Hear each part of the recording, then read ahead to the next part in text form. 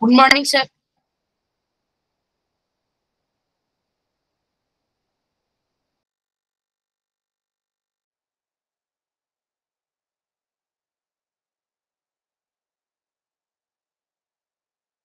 Good morning, sir.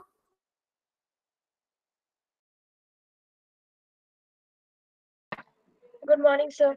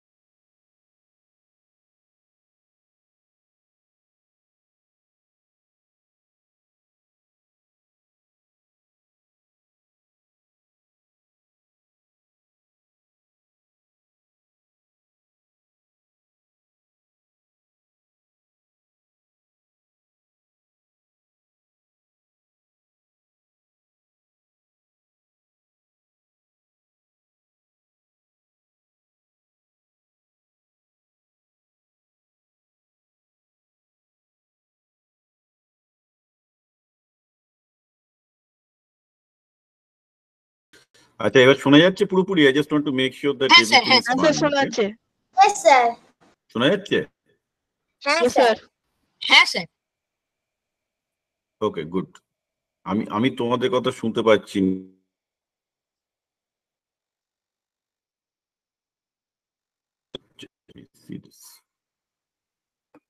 That's the problem. Okay, hopefully our problem হবে না। হ্যাঁ, ঠিক আছে, ঠিক আছে, this thing. Okay, আমরা আবার আলেকজান্ডারে ব্যাক করছি। So let us see. আজকে আমরা আচ্ছা, আগের দিন তোমরা আলেকজান্ডারের সাথে আমার ক্লাস নেওয়ার পর কি তোমরা কিছু গুগলে গিয়ে উনার সম্বন্ধে জেনেছো, ইউটিউবে কি কিছু জানার চেষ্টা করেছো আমি যা বলেছি তার বাইরে গিয়ে?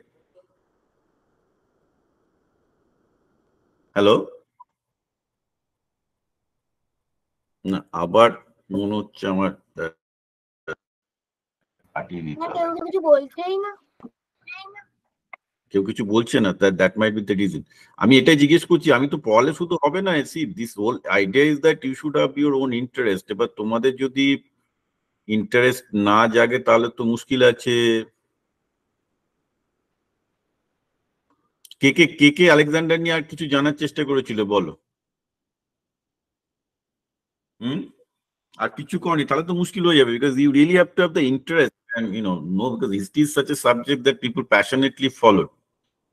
স্যার আমি চ্যাট জিপিটিতে হ্যালো, আমি তো এবার তোমাদের ভয়েস শুনতে পাচ্ছি না কেন? স্যার, এবার শুনতে পাচ্ছেন? I don't know, I mean, মাইকের প্রবলেম হচ্ছে না হচ্ছে আমি বুঝতে পারছি না। এক মিনিট আবার ইয়ে করি। Let me see. মাইকটা তাহলে কাটি দিতে, এটা বারবার ইয়েতে স্টিরিও মাইক্রোফোনে কেন? আপনার কথা ঠিকঠাক শুনতে পাচ্ছি। হ্যাঁ, আমি তোমাদের কথা শুনতে পাচ্ছি না, আমার মাইকটা বারবার করে কল কন্ট্রোলে গিয়ে এটাকে বারবার করে ইয়ে করতে হচ্ছে। আমি ইউজিং ইওর ইএসপি। আমি চ্যাট জিপিটিতে জিজ্ঞেস করেছিলাম। চ্যাট জিপিটি জিজ্ঞেস করেছিলে, কিন্তু ইউটিউবের ভিডিও দেখেছিলে কি? না স্যার। ইউটিউবের ভিডিও দেখো, দিস শুড বি ওকে। তো তোমাদের তো একটু নিজেদের ইন্টারেস্ট বাড়াতে হবে, নাহলে কি করে হবে, right? I mean it's everything depends on you, not on me. তোমরা কি শিখবে না শিখবে। তো আই এক্সপেক্ট যে আমি যেখান থেকে পড়াচ্ছি সেটা খুবই সামান্য, সেটা 10-15%। তারপর তোমাকে আরো নিজেকে জানতে হবে। I can only kind of inspire you into some interest, কিন্তু তারপরে তোমাকে জানতে হবে, ঠিক আছে?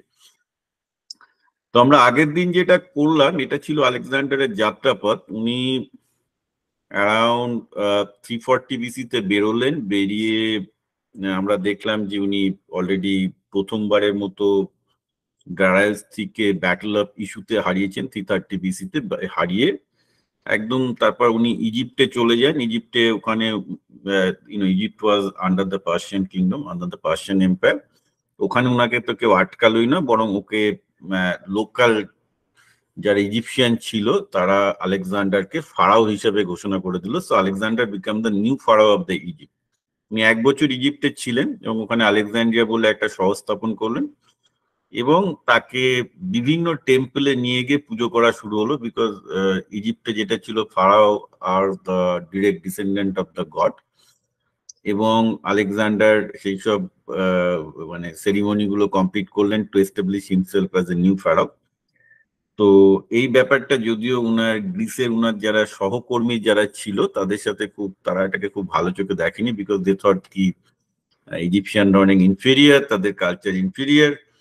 So what Alexander is doing, এই ফেরাও সাজা, ফারাও মানে হচ্ছে তাকে ঈশ্বর হিসেবে তাকে পুজো করছে ইজিপ্টের লোকজন, they did not take it very lightly. তাদের মনে হলো যে আলেকজান্ডারের মাথাটাই হয়তো একটু ঘুরে গেছে বা খারাপ হয়ে গেছে, because the Greek is suppose two B the best of the civilisation, যেখানে তারা সক্রেটিস প্লেটো স্টুডেন্ট, তারা চিন্তা করতে পারে এই ধরনের কুসংস্কারের মধ্যে কেন আলেকজান্ডার জড়াবে। তো যাই হোক, তখনও ব্যাপারটা যেহেতু সবেমাত্র আলেকজান্ডারের ক্যাম্পেইন 3-4 বছর হয়েছে, আলেকজান্ডার প্রতিটা যুদ্ধে স্ট্র্যাটেজিক্যালি জিতছেন, ওনার জনপ্রিয়তা সৈন্যদের মধ্যে বা ওনার যারা সেনাপতি তাদের মধ্যে অতটা কমলো না, কিন্তু লোকজন একটু সন্দেহ করলো যে লোকটা মেগালোম্যানিয়াক, মানে লোকটা এইরকম ভাবে অন্যান্য যত সংস্কৃতির সংস্পর্শে আসছে সেসব সংস্কৃতির ভুলভাল জিনিসগুলো শিখছে এবং সেটা ইয়ে করছে। যেমন গ্রিসে যখন আমি আগেই বলেছিলাম যেটা সবাই অ্যারিস্টটলের একাডেমি স্টুডেন্ট ছিল, মানে অ্যারিস্টটলকে ফিলিপস হায়ার করে এনেছিল, they all equal when they R in the academy. এবার যখন দেখলো যে অন্যান্য জায়গায় মিশরে কিংবা পার্সিয়াতে সম্রাটের সামনে বাকি সবাইকে মাথা নিচু করতে হয় এবং একটা ইয়ে আছে ওদের মাথা নিচু করে সম্রাটের সামনে প্রস্টেট করতে হয়, তো সেই কালচার গুলো আস্তে আস্তে আমরা দেখাবো যে আলেকজান্ডার ক্রমশ কালচার গুলো অ্যাডপ্ট করা শুরু করে, and then it actually caused A lot of resentment. মানে তার যারা আশেপাশের যারা মানে ছোটবেলার বন্ধু যারা আলেকজান্ডার করলো যুদ্ধ করে, they did not feel it very good. Reason is they thought কি আমরা গ্রিক সভ্যতা থেকে এসেছি, আমরা ওইভাবে সম্রাটের সামনে মাথা ঝোঁয়াই না, আমরা একটা রিপাবলিক, আমরা একটা ডেমোক্রেটিক ট্র্যাডিশন আছে, সেখানে আলেকজান্ডার এসব ভুলভাল দেশের ভুলভাল নিম্নমানের ইনফেরিয়ার ট্র্যাডিশন গুলোকে চালু করছে। তো এটা অলরেডি কিন্তু ইজিপ্ট থেকে ওর সেনাবাহিনীর মধ্যে অলরেডি একটা রিজেন্টমেন্ট স্টার্ট হয়ে গেছে, বিশেষ করে সেনাপতিদের মধ্যে, যে লোকটার যত বেশি যুদ্ধে জিতছে, যত বেশি ক্ষমতা হচ্ছে, তত আস্তে আস্তে মাথা ঘুরে যাচ্ছে, ইটস নট রাইট। সেই নিয়ম। তো উনি ইজিপ্টে এইভাবে উনি যাত্রাপথ ইজিপ্টে পুরো যুদ্ধ জিতে আবার এই ফোনেশিয়া বলতে এই মেডিটেরিয়ান এই স্ট্রিপটাকে বলে ফোনেশিয়া, যেখানে আজকাল যুদ্ধ হচ্ছে তোমার গাজা ইসরায়েল, এটাকে আগে বলতো ফোনেশিয়ান স্ট্রিপ, করে তিনি সিরিয়া দিয়ে অ্যাসিরিয়াতে ঢুকলেন। ঢুকে এইবার তার লক্ষ্য হচ্ছে যে তিনি পুরো পার্সিয়ান এম্পায়ারটাকে যুদ্ধে জিতবেন এবং এখান থেকেই শুরু হবে তার একটা বড় অধ্যায়। যে আমি আগেও বলেছি যে দারায়ুস স্ত্রী প্রথমবার ইসুসের যুদ্ধে পরাজিত হলেন, দ্যাট ইজ 330 BC, কিন্তু উনার রাজধানী হচ্ছে তখন ব্যাবিলনে, অ্যাকচুয়ালি ছিল ব্যাবিলনের পাশে আর একটা শহর সুসা বলে, দুটোই টাইগ্রিস ইউফ্রেটিস নদীর পাশে। এবং উনি তখন জানতেন, এবং আমি বলেছিলাম যে উনি উনার মেয়েকেও বিয়ে করতে রাজি হলেন না, উনার সেই অর্ধেক রাজত্বের লোভ নিলেন না। সো ব্যাটল ওয়াজ এমিনেন্ট। দারায়ুস স্ত্রী যেটা করলেন, উনি ব্যাবিলনে ফিরে এসে বুঝলেন যে আলেকজান্ডার এরা পাগল টাইপের রাজা, একে ঠেকানো খুব মুশকিল। He started raising a huge amount of force against Alexander. আজকে এই যে জায়গাটা দেখছো গান্ধার হচ্ছে তোমার কান্দাহার, যেটা যে তোমার ইয়ে কান্দাহার হচ্ছে তোমার যেটা আফগানিস্তানে, এই জায়গাটা সিন্ধু নদীটা এখানে এসে পড়েছে, একদম সিন্ধু নদীর ধার পর্যন্ত পার্সিয়ান এম্পায়ার বিস্তৃত। তো এখানে আফগানিস্তান থেকে তোমার ইন্ডিয়া থেকে ব্যাকট্রিয়া, তখন ব্যাকট্রিয়া বলতে হচ্ছে আফগানিস্তানের ওয়েস্ট পার্টটাকে, পার্থিয়া হচ্ছে ইরানের তখন ইস্টার্ন পার্ট, আর এই পার্টটা হচ্ছে তখন আমাদের পাকিস্তানের সাউথ পার্ট। এই সব জায়গা থেকে দারায়ুস বিভিন্ন টাইপের সেনা এবং ইয়ে সংগ্রহ করে একটা বিশাল সেনাবাহিনী ওনাকে প্রোটেক্ট করার জন্য উনি জড়ো করলেন around the Babylon in Tigris and Euphrates river. এবার এখান থেকেই একটা মজার খেলা শুরু হবে। তো let me understand one thing, so let me ask you these questions. তোমাদেরকে প্রশ্ন করাটা আমি শুরু করি। এখন সম্ভবত তোমাদের আমি ভয়েসটা আমি শুনতে পাচ্ছি না, আমি পেটি sure that it again goat messed up. আমি আপনার সব কথা শুনতে পাচ্ছি। আচ্ছা শুনতে সব পাচ্ছ? কথা শুনতে পাচ্ছি।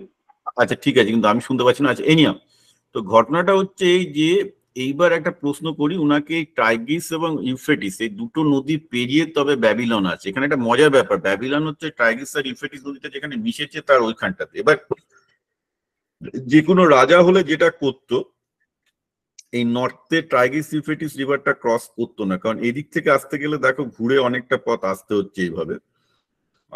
দারায়ুস যেটা ভাবলো ও যদি আক্রমণ করে ও কি করবে, প্রথমে অ্যাসিরিয়া থেকে এসে, এটা তোমরা বুঝতে পারছো জ্যামেটিক্যালি এইভাবে ক্রস করে এই জায়গাটা দিয়ে চলে আসবে একদম ইউফ্রেটিস নদীর বাঁ দিকটায়, মানে ওয়েস্ট কর্নারে চলে আসবে, কারণ এটাতে ওর অনেক কম পথ লাগবে, কোথায় হাফ দা ওয়েতে চলে আসবে। কে চায় যে সেনাবাহিনীকে খুব লম্বা মার্চ করে নর্থ দিয়ে ঘুরে এইভাবে আসবে। এখানে ঘটনাটা যেটা ঘটে, দারায়ুস এই অ্যান্টিসিপেশনে যেটা করেছিল, এই এরিয়ার সমস্ত ফসল ক্ষেত সব পুড়িয়ে দিয়েছিল। এটাকে বলে স্করচার্স পলিসি, যাতে আলেকজান্ডারের সেনাবাহিনী স্টার্ট করে। তো আলেকজান্ডার সেটা জার্মানিরা করেছিল। জার্মানরা করেছিল, রাশিয়ানরা করেছিল। এটা খুবই ওল্ড স্ট্র্যাটেজি, যে সেনাবাহিনী যখন ইনভেডিং হয় তাদের সেনাবাহিনী ক্ষেত ফেত পুড়িয়ে দেয়, যাতে এরিয়া থেকে তারা কোনো খাদ্য সংগ্রহ করতে না পারে। তো তার জন্য আলেকজান্ডার যেটা করলেন, উনি একদম পাত্তা না দিয়ে সরাসরি একটা লঙ্গার পাত নিলেন। উনি টাইগ্রিস এবং ইউফ্রেটিস একদম নর্থে ক্রস করলেন, যেখানে কোনো রেজিস্ট্যান্স নেই, যেখানে পার্সিয়ান সেনাবাহিনীর অস্তিত্ব নেই। এসে উনি একদম টাইগ্রিস ইউফ্রেটিস ক্রস করে, যেটা একদম উনি চমক দিলেন দারায়ুসকে, যে একদম ডান দিক থেকে ঢুকবে। কারণ দারায়ুসের সমস্ত প্রিপারেশন ছিল যে ও বাঁ দিক থেকে ঢুকবে, আর দারায়ুস তার সেনাবাহিনীকে সেইভাবে করছিলেন। তো দারায়ুসের কাছে যখন খবর এলো যে আলেকজান্ডার এইভাবে নর্থ দিয়ে ঢুকছে, তো তখনকার দিনে কে হতো, উনি মানে ব্যাবিলনে আলেকজান্ডারকে ঢোকার আগে, কারণ ব্যাবিলনে ঢুকলে যেটা সমস্যা, এই জায়গাটা হচ্ছে দোয়াব এরিয়া, মাটি ফাটি খুব নরম। এটা আমরা পরে ভারতের যুদ্ধে আসবো। তো দারায়ুসও জানতেন যে উনার একটা শক্ত গ্রাউন্ড দরকার, নাহলে উনার চ্যারিয়াটা, তারপর উনার ইন্ডিয়া থেকে আনা 50টা মতো হাতিও ছিল। তো ইয়াদের লট অফ হেভি স্টাফ। তো ওই হেভি স্টাফ নিয়ে মানে যেখানে নদীর পাশে যুদ্ধ করা খুব মুশকিল, because YONO the things are মাটি ফাটি খুব নরম।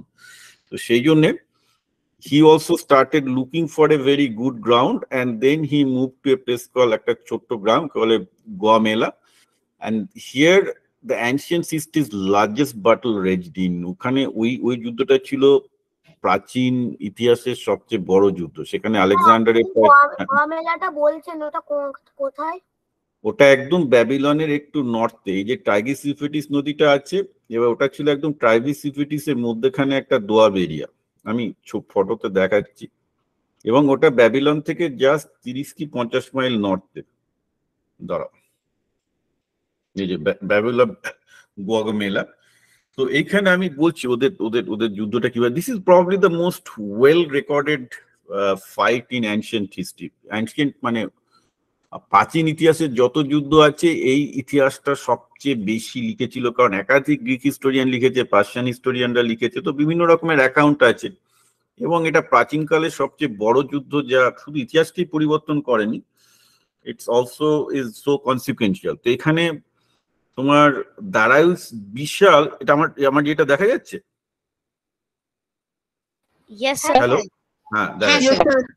এবার দেখো দারায়ুস কিন্তু ওর কাছে একবার ব্যাটল অফ ইস্যুতে হেরে এসছে, এবং দারায়ুসকে উনি প্রায় বন্দি করতে তাড়া করেছিলেন। দারায়ুস 3 পালিয়ে এসেছিল, right? So he knew Alexander is a dangerous person, এবং সেখানেও আলেকজান্ডার খুব কম সেনাবাহিনী নিয়ে কিন্তু দারায়ুসকে হারিয়েছিল। তো দারায়ুস একটা বিশাল সেনাবাহিনী করলেন, প্রায় আলেকজান্ডারের 3 গুণ, মানে 1,20,000-এর কাছাকাছি। এবং সেই সেনাবাহিনীতে তার সাম্রাজ্য থেকে, পার্সিয়ান সাম্রাজ্য থেকে বিভিন্ন রকম যা আছে, যেমন ইন্ডিয়ার ইউনিকনেস ছিল হাতি। ইন্ডিয়া থেকে উনি নিলেন একটা হাতি ব্রিগেড, তার 50টা হাতি ছিল তাদের, এবং আরো 1000 ক্যাভেলারি ছিল ইন্ডিয়া থেকে এই যুদ্ধে। তো ইন্ডিয়ানরা এই যুদ্ধে পার্টিসিপেট করেছেন, they did very well actually, better then others. আচ্ছা, আর উনার ইন্ডিয়ানরা কার হয়ে যুদ্ধ করছিল? দারায়ুস, কারণ দারায়ুসের যে সাম্রাজ্য, পার্সিয়ান সাম্রাজ্যের একদম ইস্টার্ন সাইডটা ছিল হচ্ছে তোমার এখন পাঞ্জাব পর্যন্ত বিস্তৃত। তো ঠিক আছে, তো এখন যেখানে পাকিস্তান, সেই জায়গাটা ছিল দারায়ুসের দখলে। আর ইন্ডিয়াতে যুদ্ধের জন্য যুদ্ধ হাতি বরাবর ইউজ হতো, ওয়ার এলিফ্যান্ট বলতো। তো ওখান থেকে উনি ওয়ার এলিফ্যান্ট, উনার ওইখানে যারা ছত্র মানে যার সামন্ত রাজা ছিলেন, তার কাছ থেকে উনি সাহায্য পেলেন একটা হাতি বাহিনী, তাদের প্রায় 50টা হাতি। আর এই কিছু প্রায় 1000 মতো ইন্ডিয়ান ক্যাভেলারি ছিল। এছাড়া আফগানিস্তান থেকে ছিল একটা ক্যাভেলারি, অ্যাসিরিয়ানরা ক্যাভেলারি দিল। তো বিভিন্ন জায়গা থেকে করে উনার প্রায় ঘোড়সওয়ারের সংখ্যা মানে ক্যাভেলারি সংখ্যা ছিল প্রায় 12,000-এর কাছাকাছি, যেটা almost twice of the Alexander strength. Sir আর হ্যাঁ স্যার তাহলে তো স্যার তখন পাকিস্তান বলে তো কিছু ছিল না, কারণ স্যার ওটাকে বলতো, ভারত। ওটাকেই তোরা ইন্দাস বলে জানতো, যে ল্যান্ড অফ 5 রিভার্স, ইন্দাস। হ্যাঁ হ্যাঁ স্যার, কারণ স্যার অখণ্ড ভারত। হ্যাঁ হ্যাঁ, ওটা ছিল, ওটাকে বলতো ল্যান্ড অফ 5 রিভার বা ইন্দাস। ওই জায়গাটাতেই মানে that was the last known India that was known to the West.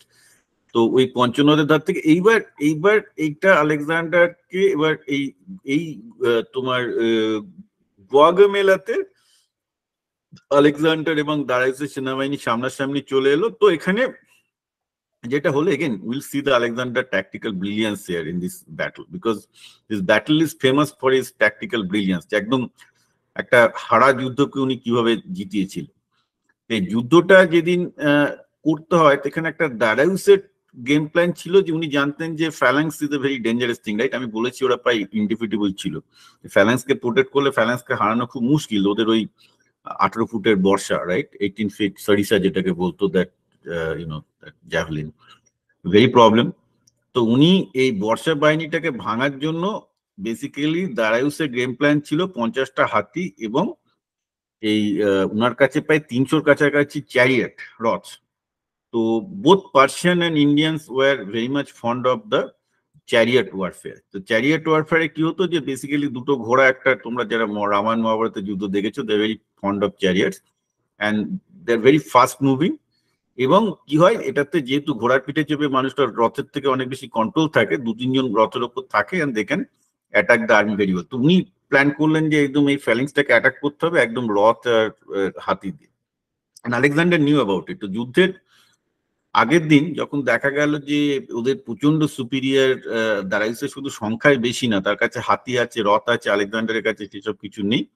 তো রাত্রিবেলায় পার্মেনিয়ান আলেকজান্ডারের কাছে এলো। পার্মেনিয়ান লাইক দ্য মোস্ট ট্রাস্টেড, কি বলবো, ট্রাস্টেড সেনাপতি, ট্রাস্টেড জেনারেল ছিলেন, এবং আলেকজান্ডারকে বললো যে না চলো রাত্রিবেলায় অ্যাটাক করি। আলেকজান্ডার তাকে রিফিউজ করলেন, বললো না আমি রাত্রিবেলায় না, আমি দিনের বেলায় অ্যাটাক করবো, কারণ আমি ইচ্ছা করলে তো এমনিতেই দাঁড়াইস তো আমাকে তো তার মানে মেয়ে এবং তার অর্ধেক রাজত্ব দিতে রাজি ছিল। I am doing it for glory. C stick to his point, what I am doing it for glory. আমি এইভাবে যদি রাতের বেলায় যদি মানে ওদেরকে হঠাৎ করে অতর্কিত আক্রমণ করেও জিতেও যাই, I not earn that glory. So that was Alexander the Great. That's why he call him the Great. That is the যুদ্ধের ক্ষেত্রে there was nobody parallel to him. He says, no, I want to earn glory. তো আমি ওইভাবে না, আমি হ্যাঁ বলো। Sir আমার এইখানটায় মনে হলো স্যার ড্যারাইউস ওর মানে চ্যারিয়ট আর্মি নিয়ে যখন আসছিল, ও ফ্যালাংসের উপর অ্যাটাক করতো, কিন্তু স্যার ফ্যালাংসের উপরই বা কি করে অ্যাটাক করতো? কারণ স্যার ফ্যালাংসের যদি চ্যারিয়ট থেকেই অ্যাটাক করতো ওরা, তাহলে ফ্যালাংসের অনেক ভারী আর্মার রয়েছে, তাহলে সেই আমি রাখছি না, কারণ তোমার ওই মানে চ্যারিয়াটেও যারা লোকজন বসে থাকতো, দে আর ভেরি ওয়েল প্রোটেক্টেড। তুমি যদি পার্সিয়ান চ্যারিয়াট গুলো দেখো, চ্যারিয়াট ওয়ার নট ওপেন। চ্যারিয়াটটা চারিদিক থেকে মানে আজকেরকার দিন অনেকটা ট্যাঙ্কের মতো, মানে চ্যারিয়াটটার মধ্যে যে দুটো মানুষ বসে থাকতো, ওদের শুধু মানে বুক থেকে উপরটা খোলা থাকতো, বাদ বাকি চ্যারিয়াটটা খুব ওয়েল প্রোটেক্টেড। মানে চ্যারিয়াটের মধ্যে যদি বর্ষা ছোড়ে, ইট was not very easy to kill them, ঠিক আছে? কিন্তু চ্যারিয়াটের সবচেয়ে ভালনারেবল পয়েন্ট যেটা, সেটা হচ্ছে ঘোড়া। তো এনিহাও, তো ফ্যালাংসে ওই চ্যারিয়েটের অ্যাটাক যে হবে, এটা আলেকজান্ডার অ্যান্টিসিপেট করেছিলেন, and they had a plan also, যে কি করে ওনারা অ্যাটাক করেন। তো যেটা করে, তো একদম সকালবেলায় প্রায় 10টা নাগাদ যুদ্ধ শুরু হয়। So this war is known even very time table by team. তো আলেকজান্ডার সেদিন ইচ্ছা করে উনি রাত্রিবেলায় সমস্ত পরিকল্পনা বানালেন, কি করে মানে স্কাউট করলেন। স্কাউট করে মানে আগে এনিমিটাকে দেখলেন রাত্রিবেলায়, তার আগের দিন একটু জ্যোৎস্না রাত ছিল, দেখে নিলেন যে কি কি আর্মি আছে, কত বড় আছে। বুঝতেই পারছো দারাইসের আর্মি বিশাল, এবং দারাইসের আর্মি এত বড়, ওকে গোটা আর্মিটাকে মানে 40,000-এর যেটা আলেকজান্ডারের আর্মিকে পুরো ঘিরে ফেলতে পারে, ডেঞ্জারাস থিং করে। তখন উনি সবাইকে প্রায় রাত্রি 4টে পর্যন্ত সেদিনকে মানে আলেকজান্ডার এবং তার সেনাপতিদের হলো যে রাত্রি 4টের সময় ওরা ঘুমাতে গেল। যে পরের দিন ইচ্ছা করে রাত্রি 8টা, উনি সকালবেলায় 8টা-10টার সময় একটু দেরি করে ঘুম থেকে উঠলেন। তো তখন পার্মেনিয়ান উনার পাশে বসে আছে, এদিকে রাজা ঘুম থেকে জাগাতেও পারছে না, এই কি হলো রে বাবা, লোকটা কালকে এরকম একটা ভয়ঙ্কর যুদ্ধ হতে চলেছে, এরকম আনন্দে নাক ডেকে ঘুমাচ্ছে। তো পার্মিনেন্ট যখন ঘুম থেকে উঠেছে আলেকজান্ডারকে বলে, আচ্ছা আপনি এই যে বলে যে আচ্ছা আজকে না একটা গুরুত্বপূর্ণ যুদ্ধ, আপনার কোনো চিন্তা নেই, নির্বিঘ্নে ঘুমাচ্ছেন। Alexander was like farm believer in himself, বললো নো দেখুন কি আর হবে, ম্যাক্সিমাম মারা যাবো, but I am ডেস্টিন to win this war. আমি দেখে নিয়েছি যে আমি কি করে যুদ্ধে জিতবো, সেই জন্য আমার মাথায় কোনো চিন্তা নেই। So that was also written by some historian Herodotus, যে হি was so confident of winning even against such last thing. বললো যে আমি 4টে পর্যন্ত সমস্ত ব্যাটল স্ট্র্যাটেজি করে আমি নিশ্চিত ছিলাম যে আমি জিতবো, সেই জন্য আমি নিশ্চিতভাবে ঘুমাচ্ছি। তো এনিহাউ তো ব্যাটল স্টার্টেড। তো এইখানে যেটা হয় এটা হচ্ছে যে প্রথমেই ডায়ালাইসের প্ল্যান ছিল যে ফ্যালেন্সটাকে প্রথমে একটু তছনছ করে দিতে হবে, আর আলেকজান্ডারের যে বেসিক্যালি ওর কাছে যেহেতু প্রচুর পরিমাণ ক্যাভেলারি আছে, ক্যাভেলারিকে দুদিক দেখাট করে। বাঁদিকে ছিল অ্যাকচুয়ালি ইন্ডিয়ান ক্যাভেলারি, এই পার্মিনিয়ান যে বাঁদিকটা ফ্ল্যাঙ্কটা নাই, এই দিকখানটায় ছিল ইন্ডিয়ান আর আফগান ক্যাভেলারি। আর অ্যাকচুয়ালি আলেকজান্ডার ছিল ডান দিকে ক্যাভেলারিতে, ডান দিকে ঘোড়শট, এই ডান দিকে ছিল হচ্ছে ওদের অরিজিনাল পার্সিয়ান, মানে কাছাকাছি যারা ক্যাভেলারিটা ছিল হচ্ছে ডান দিকে, ঠিক আছে। এইবার ফ্যালিংসের যে প্ল্যানটা ছিল চ্যারিয়েটকে আটকানোর জন্য, ওরা ঠিক করলো কি চ্যারিয়েটের মানে স্ট্র্যাটেজি হচ্ছে প্রচন্ড ফাস্ট, মানে ঘোড়াগুলো একদম প্রচন্ড জোরে দ্রুতঘাতে ছড়ে, আর এরা সেখান থেকে বর্ষা ছুটতে ছুটতে এগিয়ে আসে আর। কিন্তু দারায়ুস অতটা স্ট্র্যাটেজিস্ট ছিলেন না, উনি এটা যেটা বুঝতে পারেননি। ফ্যালিংস যেটা করলো যে ধরো ঘোড়া ছুটে যাচ্ছে, তো আলেকজান্ডার ইজ এ ভেরি মানে আলেকজান্ডার ঘোড়া খুব ভালো বুঝতেন।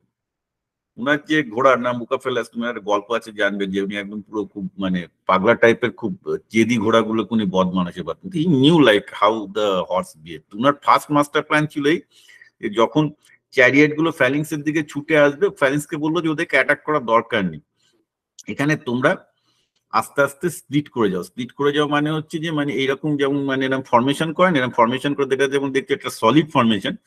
তো বলছি যে তোমরা প্রথমে সলিড ফরমেশনে থাকবে, যেই দেখবে যে চ্যারিয়েট গুলো ছুটে আসবে, তোমরা যে উপরে দেখো যেভাবে তোমার পার্সিয়ানরা যেভাবে ব্রোকেন ফরমেশন করেছে আর কি, মানে বেসিক্যালি তোমার ভেঙে দিয়েছে আর কি, মানে মধ্যেখানে গ্যাপ রেখে দিয়েছে, মানে ধরো একটা 20 ফুটের ফরমেশন, তারপর আবার 10 ফুট গ্যাপ দিয়ে দিল। তো খুব দ্রুত ফ্যালিংস এইভাবে নিজেদের মধ্যে রিঅর্গানাইজ করে ওদের মধ্যে গ্যাপ তৈরি করে দিল। কেন গ্যাপ তৈরি করলো?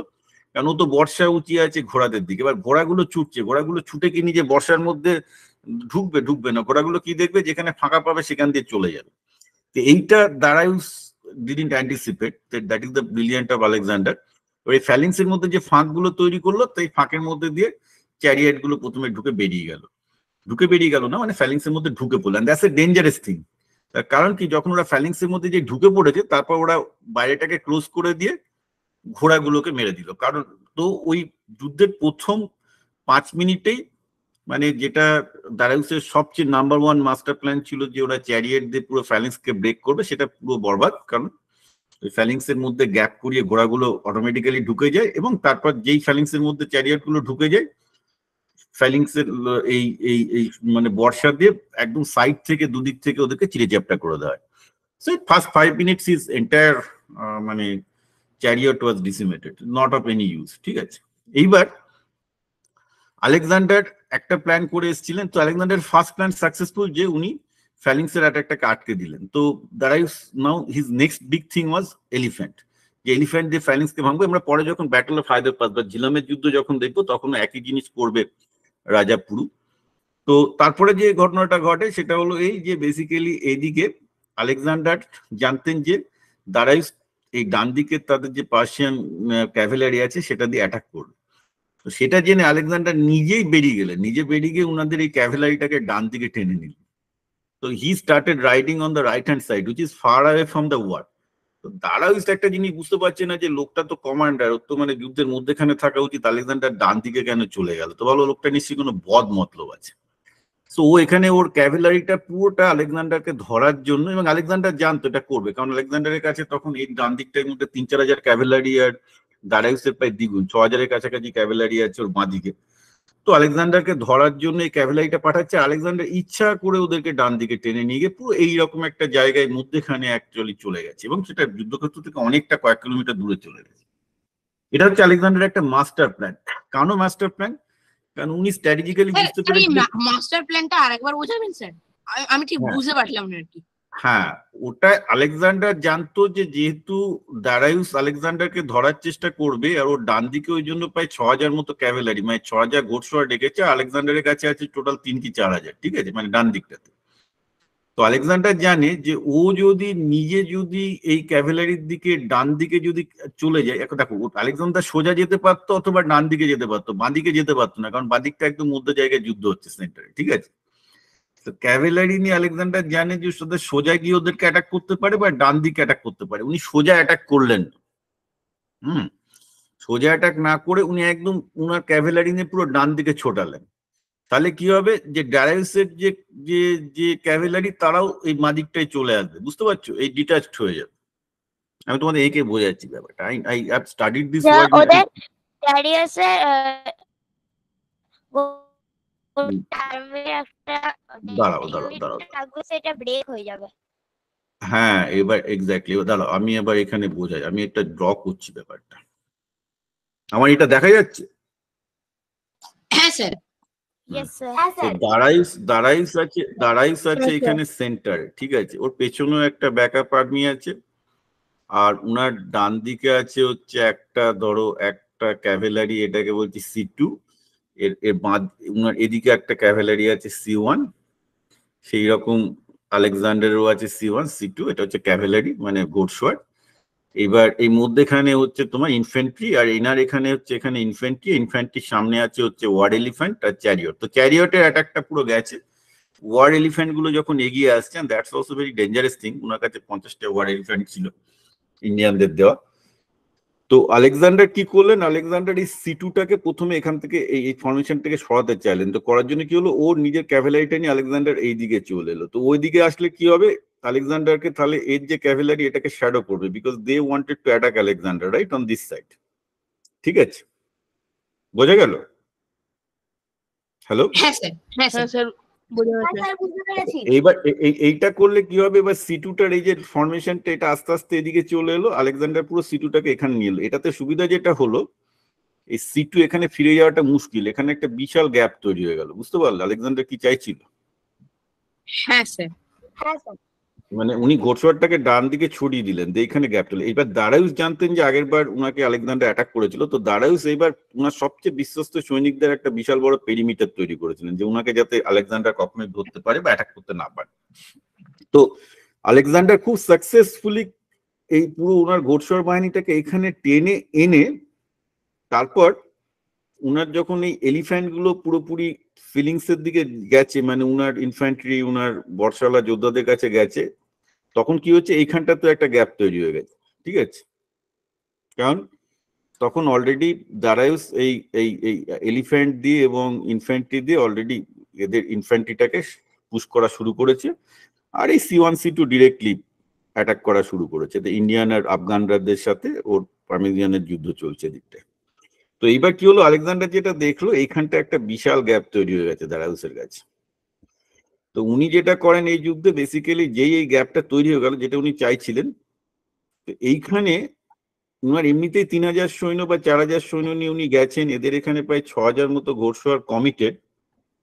হঠাৎ করে উনি 1,000 উনার খুব বিশ্বস্ত সেনাবাহিনী নিয়ে এখানে 3,000 সেনাবাহিনীকে উনি 3,000 ঘোড়সওয়ারকে যুদ্ধে ব্যস্ত রাখলেন, যাতে C2 গেট পিন ডাউন।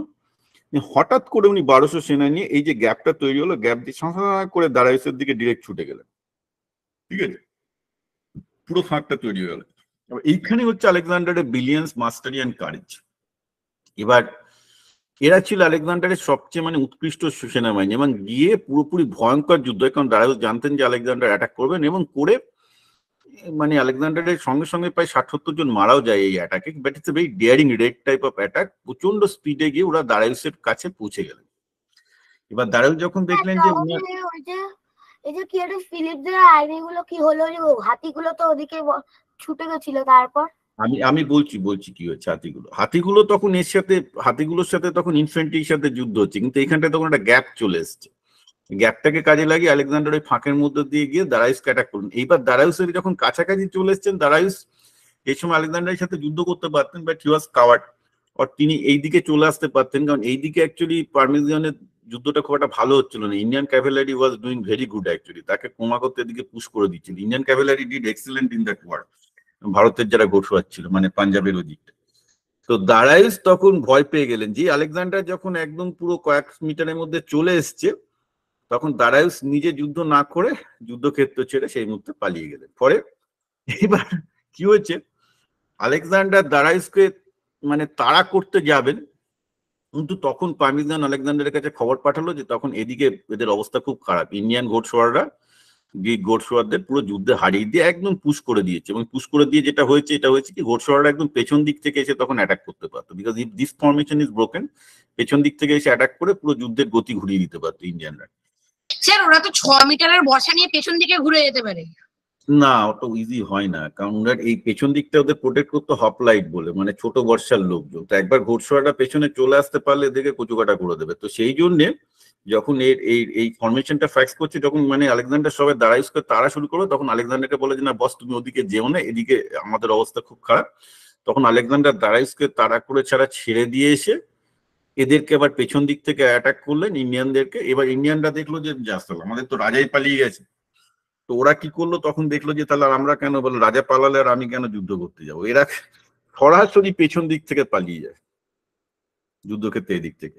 এবার উল্টো দিক থেকে যারা পালাচ্ছিল রাজা পালিয়েছে বলে, এবার এদিকে যখন রাজা পালিয়ে গেছে মানে তখন ঘোড়সওয়াররাই বলবো আমরা এবার যুদ্ধ করবো, কারণ এরা এদিক থেকে পালানোর চেষ্টা করে এবং ঘোড়সওয়াররা এদেরকে তাড়া করে। তো এই যুদ্ধে বেসিক্যালি এগেন দারাইউসের স্ট্র্যাটেজিক ব্রিলিয়ান্স নেই এবং তার কাওয়ার্ডিসের জন্য পার্সিয়ানরা হেরে গেল মানে বিশাল, বোধহয় গ্রিকদের মধ্যে অ্যাপ্রক্সিমেটলি 1000 মতো ডেড হয়, যা জানা যায় 1000 বা 800।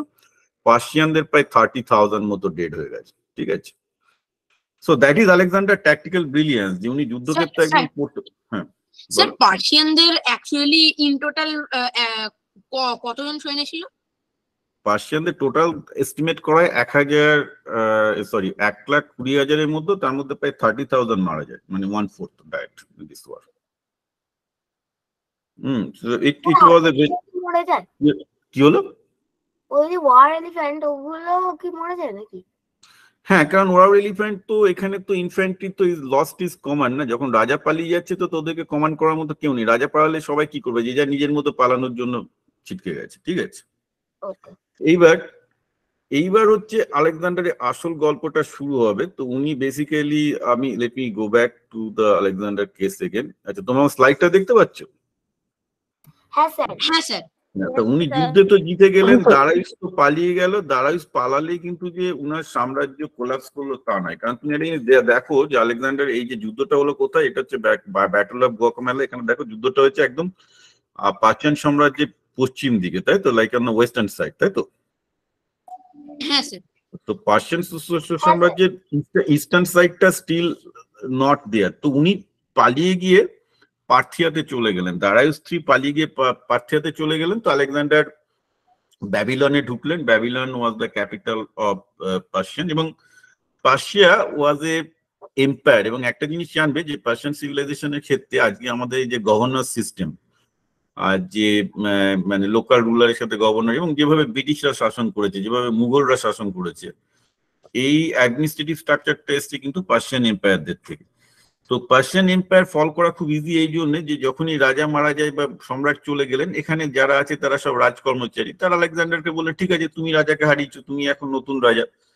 তো যেহেতু ইট ওয়াজ নট এ ডেমোক্রেসি, সেহেতু রাজার বদলে রাজা আসে, সবাই জানে নতুন রাজা আসলো, তো ঠিক আছে উনি ব্যাবিলনে গেলেন, ব্যাবিলন থেকে সুসায় গেলেন। অ্যান্ড উনি জানতেন যে যতক্ষণ না পর্যন্ত দারাইউসকে উনি হারাতে না পারছেন, ততক্ষণ পর্যন্ত this empire will not be on under his control. এবার যেটা হয় সেটা হচ্ছে যে দারাইউস পরপর যুদ্ধে এত কাওয়ার্ডিশ, এত কাপুরুষতা দেখিয়েছেন, দারাইউসের যারা সঙ্গী পঙ্গী ছিল, they become very ডিসিলিউশন about there on empire, যে এই লোকটাকে দিয়ে কিছু হবে না, এটা ভীতু কাপুরুষ, এ থাকলে আলেকজান্ডারকে আটকানো যাবে না। তো সেই জন্য কি হয়, এখানে ওর বেসাস বলে আর একজন কমান্ডার দারাইউসের আন্ডারে, সে দারাইউসকে হত্যা করলো, করে নিজেকে আর্মি কমান্ডার এবং নিজেকে পার্সিয়ান এম্পায়ার বলে দাবি করলো আলেকজান্ডার। এবার আলেকজান্ডারকে তাহলে বেসাসকে ধরতে হবে, বিকজ মোরাললেস বেসাস তখন অলরেডি এই সাগোডিয়ানা, ব্যাকট্রিয়া, এইসব জায়গায় এমিসারি পাঠিয়ে দিয়েছে যে আলেকজান্ডারের বিরুদ্ধে আমরা আরেকবার লড়াই করব। আলেকজান্ডার দেখলেন যে এটা খুব বিপজ্জনক ব্যাপার। ওনার সৈন্যদের খুব ইচ্ছা ছিল, ভাই এতদিন যুদ্ধ করেছি, এবার ব্যাবিলনে একটু বসে আরাম করে খাই দাই, ভালো ভালো খাবার, ভালো ভালো ইয়ে করি। কিন্তু আলেকজান্ডার বললেন না, বিপদ আছে, কারণ আমরা যদি এখনই বেসাসকে অ্যাটাক করতে না পারি তাতে কি হবে, তাতে আস্তে আস্তে বেসাস নিজের সময় পেয়ে যাবে নিজেকে গুছিয়ে নেওয়ার জন্য।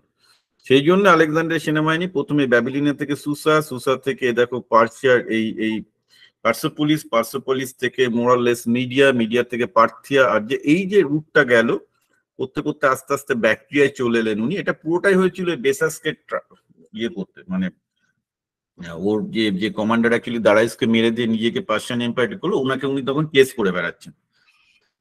তো এখানে একটা জিনিস খুব ইন্টারেস্টিংলি জানার যে আলেকজান্ডারের এই যাত্রাপথ কিন্তু খুব ইজি হয়নি। ইনফ্যাক্ট এই জায়গাটায় এই সুসার পর পার্সিপোলিসের এইখানটাতে ঢুকতে, এইখানটায় বেসাসের সেনাবাহিনী যেহেতু এখানে একটা খুব ন্যারো পাস ছিল, আলেকজান্ডারকে বেশ ভালো বেগ দিয়েছিল। মানে এই জায়গাটায় প্রায় 1 মাস মেসিডোনিয়ান আর্মি মুভ করতে পারেনি, মানে দেওয়ার পিনসার্ড বাই দ্য এনিমি, আর সেখানে ভালো রকমেরই মানে তাদেরকে আটকেছে।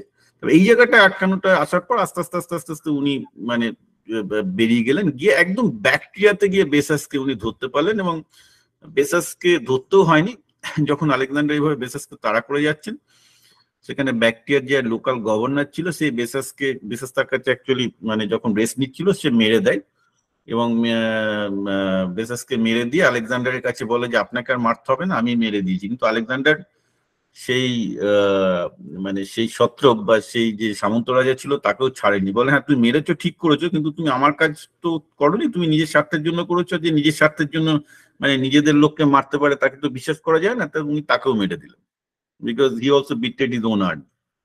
তো যাই ঘটনাটা হচ্ছে যে এবার আলেকজান্ডার যেটা দেখলেন, এই 3 বছর ধরে উনি এই বেসাসকে ট্রাই করে আস্তে আস্তে উনি কোথায় যাননি, মানে গোটা পাকিস্তান এখন যেখানে আছে, আফগানিস্তানের উত্তরে তাজিকিস্তান, তুর্কমেনিস্তান, সব জায়গাগুলো উনি দখল করে নিলেন, যেটা একসময় পার্সিয়ান এম্পায়ারের আন্ডারে ছিল। ওকে, করে একটা সমস্যার মধ্যে আলেকজান্ডার পড়লেন। উনি যেটা দেখছিলেন যে উনি এই জায়গাগুলো প্রচন্ড ট্রাইবাল, এখানে সে অর্থে কোনো রাজত্ব ছিল না, মানে সব ছোট ছোট ট্রাইবাল গোষ্ঠী। তো যেটা হচ্ছিল, উনি হয়তো পার্থিয়া ছেড়ে আর্যাতে যাচ্ছেন, সেখানে দেখা গেলো যে পার্থিয়াতে আবার রিভল্ট হচ্ছে। তো ব্যাকট্রিয়াতে গেলেন, ব্যাকট্রিয়াতে গিয়ে দেখলেন যে মিডিয়াতে রিভল্ট হচ্ছে, অন্য জায়গায় রিভল্ট হয়ে যাচ্ছে, মানে যেটা একটা ব্যাপার, আর জিনিসটাকে সাম্রাজ্যটাকে অটুট রাখা খুব মুশকিলের ব্যাপার। স্যার তো তখন হ্যাঁ, স্যার কার এগেনস্টে রিভল্ট হচ্ছিল? আলেকজান্ডারের এগেনস্টে, কারণ এরা সব ট্রাইবাল গোষ্ঠী, প্রচুর সব ট্রাইবাল লর্ড, এবং এটা এবং ওরা জয় ওই আলেকজান্ডার যখন জিতে যে আবার ফিরে যায়, তখন তো একটা কোনো একটা সেনাপতি বা কারো একটা স্মল ডিটাচমেন্টের আন্ডারে লোককে রেখে যায়, কিন্তু পুরো সেনাবাহিনী তো ওখানে রাখতে পারছেন না। এবার Alexander new how to কনকার, he didn't know how to administer, যেটা অ্যাকচুয়ালি পার্সিয়ানরা ভালো জানত। ঠিক আছে, এবার লোকাল যাদেরকে গভর্নর করে গেলেন আলেকজান্ডার, দেখা গেল তার তো সেনাবাহিনী তেমন নেই, তার একটা স্মল ডিটাচমেন্ট আছে, তার এগেনস্টে বিদ্রোহ করা খুব সহজ। তো আলেকজান্ডার অ্যাকচুয়ালি 3-4 বছর এই বিদ্রোহ দমন করতে তার চলে যাচ্ছে সব জায়গায়। তিনি একসময় গিয়ে প্রচন্ড ফ্রাস্ট্রেটেড হয়ে গেলেন, যেটা আমি যুদ্ধ করবো কি, যুদ্ধতে একবার জিতি তারপর ঠিক আছে, কি যখন আমি চলে আসছি আবার আমার লোকজন বিদ্রোহ করছে, তখন উনি একটা স্ট্র্যাটেজি নিলেন, যে উনি তখন বুঝলেন যে শুধু এইভাবে হবে না, হি needs to পারসু some diplomacy and need to make sure যে এইখানে যারা আছে তাদেরকে প্রমাণ করতে হবে উনাকে, যে এই ট্রাইবাল লর্ডদের কাছে, যে পার্সিয়ানদের থেকে গ্রিকরা অনেক উন্নত। এবং উনি এটাও বুঝলেন যে ট্রাইবাল কালচারে একটা ব্যাপার আছে, this a big thing call equality of honour, যে তুমি যদি ওদেরকে সমানভাবে সম্মান দাও, দেন অনলি দে সাবমিট। মানে তুমি যদি ভাবো যে তুমি ওদের প্রভু, যার জন্য আফগানিস্তানকে পৃথিবীতে এখনো পর্যন্ত কেউ দখল করতে পারেনি, এই ট্রাইবাল কালচার, যতক্ষণ পর্যন্ত তুমি ওদেরকে সমানভাবে না মেনে নেবে ওরা তোমাকে মানবে না। তো সেই জন্য উনি ব্যাকট্রিয়ার কাছে এখানে জীবনে প্রথমবার বিয়ে করলেন, রুকসানা বলে Purna, that was his first wife. তো Rukhsana was actually A daughter of A local tribal lot, and then marriage was symbolic, কারণ উনি সমস্ত ট্রাইবাল গোষ্ঠীর কাছে এই সংবাদটা পাঠালেন যে দেখো আমি কিন্তু তোমাদেরকে ইনফিরিয়ার ভাবি না, যার জন্য আমি তোমাদের মধ্যে থেকে বিয়ে করছি। যেখানে উনি কিনা দারায়ুসের মেয়েকেও বিয়ে করতে রাজি হননি, কিন্তু তিনি রুকসানাকে বিয়ে করলেন শুধুমাত্র এই সংবাদটা ছড়িয়ে দেওয়ার জন্য, যে বেসিক্যালি যে এই ট্রাইবাল জনগোষ্ঠীর মধ্যে যে আমি তোমাদেরকে ইনফিরিয়ার বলে মনে করি না, আমি তোমাদেরকে একজন নিজের আত্মীয়র মতো করে নিচ্ছি। ঠিক আছে, and that message worked out very well. ওই বিয়ে হওয়ার পর মোটামুটি এইখানে যে ছোটখাটো রিভল্ট গুলো হচ্ছিল সেগুলো আস্তে আস্তে আর হলো না, কারণ এটা বোঝা গেল যে আলেকজান্ডারের উদ্দেশ্য সৎ, তিনি হয়তো অতটা বাজে লোক নন, অ্যাটলিস্ট দে স্টার্ট থিঙ্কিং যে না লোকটা অন্যভাবে চিন্তা করতে পারে এবং হয়তো আলেকজান্ডারের আন্ডারে আমরা আরো বেটার ফিউচারও পেতে পারি। তো এইভাবে উনি একটা বিয়ের মাধ্যমে বেসিক্যালি এই বিদ্রোহটাকে দমন করে এইবার উনি ভারত জয়ের দিকে এগোলেন। ঠিক আছে, এবার তুমি যদি ইন্ডিয়ার দিকে আসো, ইন্ডিয়াতে কি দেখতে পাচ্ছ? ইন্ডিয়াতে তখন বেসিক্যালি ইন্ডিয়াকে যদি অ্যাটাক করতে হয়, মেইন প্রবলেম কি, এই সিন্ধু নদী, আর সিন্ধু নদীর কটা ছিল, প্রায় 5টা শাখা নদী ছিল, তাই তো, দে আর অলসো ভেরি বিগ। তো সেগুলোকে আমি ইন্ডিয়ায় তোমরা যেমন ছিল জিলাম, রত্রি, এরকম অতগুলো নাম আছে, তো এখানে ওরা মানে তোমার গ্রিকের নাম হতো হাইদাসপাস, হ্যাঁ, তারপর হাইপাসিয়াস, এরকম কতগুলো গ্রিক নামও আছে যেগুলো ইকুইভ্যালেন্ট আমাদের ইন্ডিয়ান নামও আছে। তো উনি গান্ধারে আসার পর থেকে খাইবার পাস দিয়ে ভারতে ঢুকলেন। এবার ভারতে ঢুকে তার মেন প্রবলেম হচ্ছে কি, এতগুলো যদি নদী পেরোতে হয়, মেন সমস্যা হচ্ছে এই যে নদী যখন ক্রস করবেন, যখন নদীও ক্রস করছে তার অপোজিটে যদি কোনো শত্রু রাজা থাকে, তাহলে এই নদীগুলো তখন পঞ্চনদ হচ্ছে ভয়ঙ্কর রকমের বড় বড় নদী, এখনকার মতো মজে যাওয়া নয়, এবং এই নদীগুলো ক্রস করা ভীষণ কঠিন ব্যাপার। কঠিন ব্যাপার মানে যখন বর্ষাকালে জল টল থাকে, it's a very big thing. তো আর এই নয় যে গ্রিকরা জলকে ভয় পায়, because Greek is an island. আবার সমস্যা হচ্ছে কি, অত বোট ফোটো তো সঙ্গে করে নিয়ে আসা যায় না, সো দ্যাটস যে নদীগুলোকে ক্রস করতে হয়, বা doesn't have a Naval power either. তো এখানে উনি ইন্ডিয়া বিজয়ের ক্ষেত্রে একটা স্ট্র্যাটেজি নিলেন, এই প্রথম একটা স্ট্র্যাটেজি নিলেন after his success of his marriage. যে ম্যারেজ যদি কাজ করে, উনি দেখলেন যে না ভাই, যুদ্ধ টুদ্ধ অনেক হয়েছে, আমার এখন জেতার জন্য, যেহেতু সবাই জানে আমি আলেকজান্ডার দ্য গ্রেট, আমি সবাইকে বলবো যে ভাই তোমরা যদি আমার বর্ষতা স্বীকার করো, যুদ্ধ ফুদ্ধ করতে হবে না, I will give your kingdom, you written your kingdom, you become my vassal state, তোমরা আমার সামন্ত রাজা হয়ে গেলে তাহলে যুদ্ধ করার দরকার নেই, তাহলে আমি ইন্ডিয়ার যেটা মেন পাওয়ার সেখানে গিয়ে আমি যুদ্ধ করতে পারবো। ঠিক আছে, হ্যালো, হ্যাঁ স্যার, শুনতে পাচ্ছেন আপনাদের কথা? হ্যাঁ শুনতে পাচ্ছি, শুনতে পাচ্ছি, হ্যাঁ। তো ঠিক আছে, এইবার যেটা হচ্ছে সেটা হলো এই যে তোমার দাঁড়াও, আমি এক মিনিট, আমি যেটা দেখছিলাম ব্যাকল্যাব ইস্যু গেল। তোমাদের আমি আমি একটা কাজ করি, আমি একটু ইন্ডিয়ার ম্যাপটাকে একটু ভালো করে নিয়ে আসি। এক মিনিট আমাকে একটু সময় দাও, আমি ইন্ডিয়ান ম্যাপটা আমি লোড করতে ভুলে গেছি, আমি ইন্ডিয়ান ম্যাপটা একটা বার করি খুঁজে। দাঁড়াও,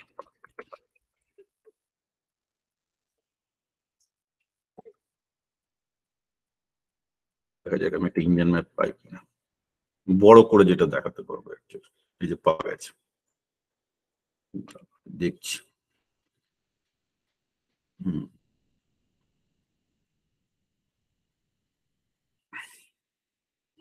ঠিক আছে, চলো আমরা ইন্ডিয়ান ম্যাপটা নিয়ে বসি।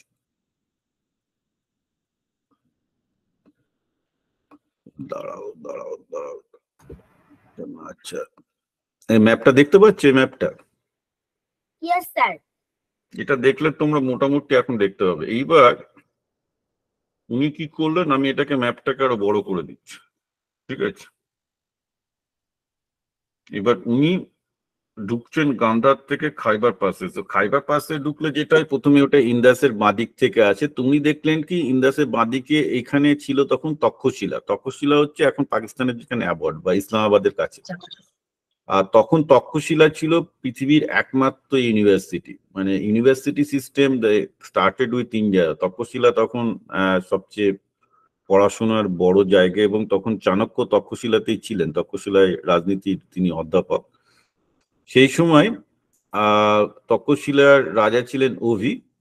তো আলেকজান্ডার প্রথমে অভিকে বললেন যে ভাই তুমি যুদ্ধ করতে চাইলে করো, যুদ্ধ করলে আমি তোমার সব শেষ করে দেবো, আর যদি যুদ্ধ না করে সন্ধি করো, তুমি তোমার সমস্ত রাজত্ব এবং সবকিছু রাখতে পারবে, এবং তোমাকে আমার ভারত বিজয়ে সাহায্য করতে হবে। তো অভি দেখলেন ওনার হাতে কোনো চয়েস নেই, he is not that confident of a king. উনি তখন আলেকজান্ডারের বশতা স্বীকার করলেন, এবং অভির আশেপাশে আরো ছোটখাটো যারা রাজারা ছিল এখানে, তারা সবাই তার বশ্যতা স্বীকার করলো। কিন্তু একজন বশ্যতা স্বীকার করলেন না, তিনি হচ্ছেন রাজা পুরু। তো রাজার পুরু রাজত্ব ছিল হচ্ছে এই জায়গাটা, এই সাগালা আর হায়দাসপাস, এই দুটোর মধ্যেখানে মানে এই ঝিলাম নদী হচ্ছে ইন্দাসের এই ডান দিকে হচ্ছে এটা ঝিলাম নদী। তো এইখানে এই এই এই এই এই এই এই জায়গাটা রুল করতেন আর কি। এই জায়গাটা যেমন ছিল তক্ষশিলা রবির, তেমন এই ঝিলাম নদীর ডান দিকটা ছিল হচ্ছে পুরোপুরি এই জায়গাটা ছিল যেখানে আমরা দেখছি যে অ্যাক্সিসিন, হাইড্রোয়াইট, এগুলো সব গ্রিক নাম, যেগুলোর আমাদের ইকুইভ্যালেন্ট ইন্ডিয়ান নামগুলো আমি ভুলে গেছি। এটা আমি জানি ঝিলাম। তো এই নদীগুলোর রাজা ছিলেন হচ্ছে পুরু, এবং তিনি যথেষ্ট শক্তিশালী রাজা, হি was also very brave warrior. আলেকজান্ডারের মতো অত স্ট্র্যাটেজিস্ট ছিলেন না। আলেকজান্ডার তাকে যখন বললেন যে যে তুমি আমার সাথে দেখা করো, আমি তোমার রাজ্যের উল্টো দিকটাই মানে এই হায়দাসপাস রিভার্স বা ঝিলাম নদীর উল্টো দিকে আসছি, তুমি আমার কাছে এসে দেখা করো, এসে তোমার রাজ্য সমর্পণ করে যাও, তোমার রাজ্য আমি ফিরিয়ে দেবো, তুমি সামন্ত রাজা হয়ে থাকবে। তো তখন পুরু আলেকজান্ডারকে পাঠালেন সংবাদ যে হ্যাঁ আমি আপনার সাথে দেখা করতে আসছি, তবে সৈন্য নিয়ে দেখা করতে আসছি, ঠিক আছে। তো ঘটনাটা হচ্ছে যে বেসিক্যালি আলেকজান্ডার তো অলওয়েজ লাভ টু ব্যাটল। বলে আরে ভাই আমি তো যুদ্ধ এড়াতে চাইছি, এখন এই বয়সে এসে বুঝেছি যে যুদ্ধ করার থেকে ডিপ্লোম্যাসি ভালো। এই একটা লোক যুদ্ধ করতে চাইছে আমার সাথে, ভালো ব্যাপার, একটা ইন্ডিয়ার সাথে যুদ্ধ হয়ে যাক, পার্সিয়ানদের সাথে যুদ্ধে জিতলাম, আমি যদি ইন্ডিয়ানদের সাথে যুদ্ধে নাই জিতে আমার গ্লোরিটা কেন হবে। কিন্তু এটা উনি জানতেন যে ইন্ডিয়ানদের সাথে যুদ্ধ করার সবচেয়ে বড় সমস্যা হচ্ছে পুরুর বিশাল বড় একটা এলিফ্যান্ট টিম ছিল, প্রায় মানে 200টা এলিফ্যান্ট ছিল। আর 200টা word elephant is too much, কারণ একটা হাতিকে প্রায় 10 বছর লাগে ট্রেন করতে। একটা হাতির পিঠে মোটামুটি 5-6 জন যোদ্ধা বসে থাকে, অনেক হাইট থাকে, এবং উনার ভয় ছিল যে সরিষা মানে উনার যে মানে ফ্যালিংস ইনফেন্ট্রি, কারণ উনি পার্সিয়ান যুদ্ধে দেখেছিলেন যে হাতিগুলো কিন্তু প্রচন্ড বেগ দিয়েছিল, এবং ফিলিংস এর লোকজন মানে তাদের ওই যে ভয়টা তখন থেকে গেছে। ওনার ইনফেন্ট্রি ভাবতো যে ওই যুদ্ধে ওনারা বুঝতে পেরেছিল যে হাতি দিয়ে ফিলিংসকে অনেক মানে ফিলিংসকে অনায়াসে ভেঙে ফেলে। তো এখন আলেকজান্ডার যখন এইসব ভাবছেন যে কি করে উনি ইয়ে করবেন, তো তখন করতে করতে উনি কিছু ছাড়লেন, উনি বললেন না চলো এবার যুদ্ধটা হোক। তো যুদ্ধটার সময় যেটা হয় আর কি, উনি প্রায় মে মাসে করলেন, এবং এটা একটা খুব অবাক ব্যাপার যে সবাই উনাকে বললো যে মানে ইভেন রাজা অভি বললো যে না আপনি থেকে যান, আমাদের এইখানে কেউ মানে এই বর্ষার সময়, তখন মানে মে জুন মাস বর্ষা আসতে বলে, এই সময় বর্ষার সময় কেউ যুদ্ধ করে না, কারণ বর্ষার সময় এখানে এত বৃষ্টি হয়, নদী টদি এত ফুলে ওঠে, কারা এর মধ্যে তো যুদ্ধ করা খুব মুশকিল। তো আলেকজান্ডার একটু ভাবলেন, ভেবে বললেন যে না আমি বর্ষাকালেই যুদ্ধ করবো। তো তোমার কেন মনে হয়, এবং that was the master stroke of Alexander, এবং ওই একটা ডিসিশনই এই যুদ্ধের গতি পুরো ঘুরিয়ে দিয়েছে। স্যার হ্যাঁ বলো। স্যার আলেকজান্ডার মে মাসে এর জন্য করেছিল কারণ আহ, আহ, ওদের পোরেসদের তো খুব অনেক হাতি ছিল, আর হাতির অনেক ওয়েট হয়, আর বর্ষাকালে মাটিগুলো নদীর ধারে হ্যাঁ ভিজে থাকবে, নরম থাকবে। সেটা রাইট, সেটা একটা কারণ। এবং সবচেয়ে বড় কথা আলেকজান্ডার এটা বুঝতে পেরেছিলেন যে ইন্ডিয়ান রাজারা বর্ষাকালে যুদ্ধ করে না, তার মানে হচ্ছে কি তাদের যে ওয়ার মেশিন, সেটা হাতি হোক ক্যারিয়াটি হোক, মানে তাদের যে রথই হোক, আর তাদের যে অন্যান্য মানে লং বোজই হোক, এগুলো তাদের যে বিভিন্ন টাইপের ওয়ার স্ট্র্যাটেজি আছে, তাহলে সেটা বর্ষাকালে কাজ করবে না, কারণ দে are not ready for the war in the rainy season. ঠিক আছে, সেজন্য উনি বললেন যে না, অভিকে বললেন যে না আমি যদি এখন মানে এই স্প্রিং পর্যন্ত ওয়েট করি, যখন মাটি শক্ত হয়ে যাবে তখন ইন্ডিয়ানরা অ্যাডভান্টেজ পেয়ে যাবে, কারণ তারা জানে তখন কিভাবে যুদ্ধ করতে, কিন্তু তারা জানে না বর্ষাকালে কিভাবে যুদ্ধ করতে। তো হি actually took the challenge on the rain, যে কি আছে দেখাই যাক না রেনি সিজনে কি হয়। So that is again the brilliant strategy of Alexander. তো এইভাবে যুদ্ধটা খুব মজার হয়, এবং এক্ষেত্রে যেটা দাঁড়ায় সেটা হচ্ছে যে দাঁড়াও, আচ্ছা আমার স্ক্রিনটা দেখা যাচ্ছে? হ্যাঁ স্যার। স্ক্রিনটা Yes, স্ক্রিনটা sir. দেখা যাচ্ছে? স্ক্রিনটা দেখা যাচ্ছে? স্ক্রিনটা Yes, দেখা sir. যাচ্ছে? হ্যাঁ আচ্ছা। স্যার। তো তো উনি যেখানে হায়দাসপাস রিভারে গেলাম, সেখানে ঝিলামটা এরকম ভাবে একটা বাঁক নিয়েছে, ঠিক আছে, এইভাবে ঝিলামটা চলে গেছে। আর নদীটার এরকম বাঁকটাতে এই জায়গাটায় দুটো বাঁক ছিল, যে বাঁকে অনেকগুলো আইল্যান্ড ছিল। আলেকজান্ডার স্ট্র্যাটেজিক্যালি প্রথমে যেটা করলেন, ওনার ক্যাম্পিং করলেন এই জায়গাটায়। এবার নদীটাকে ওনাকে ক্রস করতে হবে, তো পুরু কি করছেন, পুরু তার সেনাবাহিনী নিয়ে নদীর এই দিকটা পুরো ঘিরে রেখে দিয়েছে, যাতে আলেকজান্ডার ক্রস করতে না পারে। আর এই রিভার গুলো গার্ড দিতে হচ্ছে ওর হাতিগুলো এবং ঘোড়াগুলো, কারণ হাতির ওপরে চেটে যারা লং বোজ বা যারা মানে তীরন্দাজ বসে থাকতো, যে নদীতে এলে আলেকজান্ডার সেনা মারতো। আলেকজান্ডার দেখলেন যে নদী ক্রস করা এভাবে যাবে না, উনি নদী ক্রস করার জন্য একটা প্ল্যান করলেন। কি প্ল্যান করলেন, উনি প্রথমে পুরুকে হ্যারাস করার জন্য এদিকে ওদিকে ঘোড়ার ডিটাচমেন্ট পাঠালেন, এমন যাতে মনে হবে যে বেসিক্যালি যে আলেকজান্ডার খুঁজছেন যে কোথায় আর কি মানে তিনি নদী পার হবে। তো পুরুষ সেনাবাহিনীর যারা ঘোড়সওয়ার, যাদের মানে সটি বলে আর কি, ওদেরকে ওই বিভিন্ন জায়গায় স্কাউট করে বেড়ায়, তারা ওই আলেকজান্ডারের সেনাবাহিনীর লোকজন যেমন এরকম করে ঘোরে, পুরুষ সেনাবাহিনীর লোকজনও মানে শ্যাডো করে আর কি, দেখার জন্য যেটা কোথায় গিয়ে করতে পারে। এবং আলেকজান্ডার এটা ইচ্ছা করে করছিলেন এবং এইভাবে 1 মাস ঘুরছেন কিন্তু কোথাও ক্রস করছেন না। ঠিক আছে, তারপর এবার এইটাতে পুরো ধারণা হলো যে তাহলে আলেকজান্ডার কোথায় ক্রস করবেন আমি জানি না, তার থেকে বরং আমি এখানেই বসে থাকি আর আমি প্রতিদিন শর্ট করে করছি। এইবার এই রাজা পুরু তো ওর আর্মিটাকে ইকুয়ালি ওই ব্যাংকটায় ডিভাইড করে দিতে পারতো, তাহলে যে ওই রকম ভাবে মানে আলেকজান্ডার যে রাজা পুরুকে ওরকম ভাবে মানে যে বোকা বানাচ্ছে, তাহলে সেটা হতো না, ওখানে দাঁড়িয়ে থাকলে ব্যাংকটা একেবারে গার্ড হয়ে যেত। না তা নয়, কিন্তু সেক্ষেত্রে যদি গোটা আর্মি যদি ছড়িয়ে যায় না, যেখানে তোমার আর্মিটা উইক হয়ে যাবে সেখানে ক্রস করে যাবে, তাই না? তো বেসিক্যালি তো উনাকে তো একটা জায়গায় আলেকজান্ডারকে ক্রস করতেই হবে। এবার যদি গোটা আর্মিটা পুরো ছড়িয়ে যায়, উনার কাছে 40,000 মতো ইনফ্যান্ট্রি, 30,000 ইনফ্যান্ট্রি, 4,000 মতো ঘোড়সওয়ার আর 200 মতো ওয়ার এলিফ্যান্ট ছিল।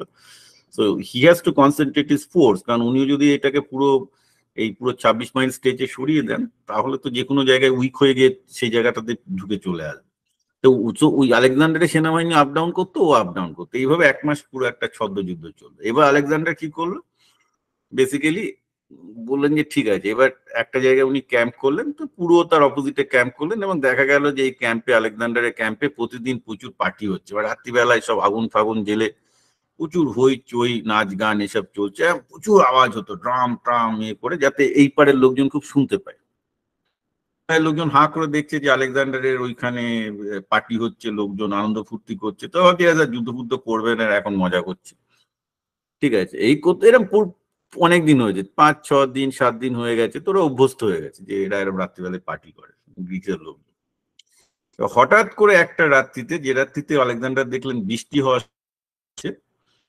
সেই রাত্রিতে উনি এদেরকে বললেন তোমরা আরো জোরসে পার্টি করো। আর আলেকজান্ডারের মতো দেখতে একটা লোক, যাতে দূর থেকে দেখা যায় যে আলেকজান্ডার আছে, কারণ জানে যে এখান থেকে নজর রাখছে, একজনকে আলেকজান্ডার সাজানো হলো, যে প্রতিদিনের যা ঘটনা হয় ওরা দেখে যে প্রতিদিন আলেকজান্ডার আসে, আলেকজান্ডার আসলে পার্টি হয়, এই হয়, ওই জিনিসটা কন্টিনিউ করলো। এদিকে অ্যাকচুয়াল যে রিয়াল আলেকজান্ডার, উনি রাত্রিবেলায় একটা ডিটাচমেন্ট নিয়ে প্রায় 5,000 ঘোড়সওয়ার, এবং এই ঘোড়সওয়ারটা ছিল খুব লাইট ইনফ্যান্ট্রি, যেটা উনি উনার ওই নর্দার্ন ট্রাইবের যৌতুক হিসেবে পেয়েছিলেন আর কি বিয়েতে।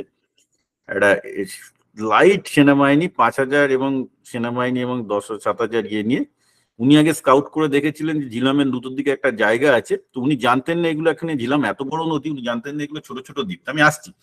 তো উনি রাত্রিবেলায় একদম এইখানটায় ক্রস করবেন বলে সেনাবাহিনী নিয়ে চলে গেলেন, দ্যাট ইজ অনলি 26 মাইল। এদিকে পুরু কিন্তু তখন কিছু জানেন না, কারণ পুরু আর দেখছে কি যে এখানে প্রতিদিন গ্রিকরা যা করে, আলেকজান্ডারের মতো একজন এলো, এসে পার্টি হচ্ছে, এই হচ্ছে, ওরা ভাবছে না ঠিক আছে, কিচ্ছু হচ্ছে না। রাতের অন্ধকারে আলেকজান্ডার তখন ক্রস করার চেষ্টা করছে। এবার আলেকজান্ডার একটা বড় ভুল করলেন, উনি ক্রস, একে তো বৃষ্টির মধ্যে ক্রস করছেন, পন্টুন ব্রিজ টিজ করে বৃষ্টির মধ্যে ঘোড়সওয়ারদের নিয়ে ক্রস করা খুব মুশকিল, ইনফ্যান্ট্রি নিয়ে ক্রস করছেন। ক্রস করে যেটা দেখলেন যে উনি ঝিলাম নদীর বিশাল চওড়া, ওখানটাতে উনি একটা ঝিলাম নদীর আইল্যান্ডে উঠে পড়েছেন। উনি অ্যাকচুয়ালি যেটাকে ওপার ভেবেছিলেন সেটা নদীর ওপার নয়, শুধু ওপার তো নয়, তাও নয়, আরো একটা আইল্যান্ড আছে, মানে উনাকে একটা না 3টে ক্রসিং করতে হবে।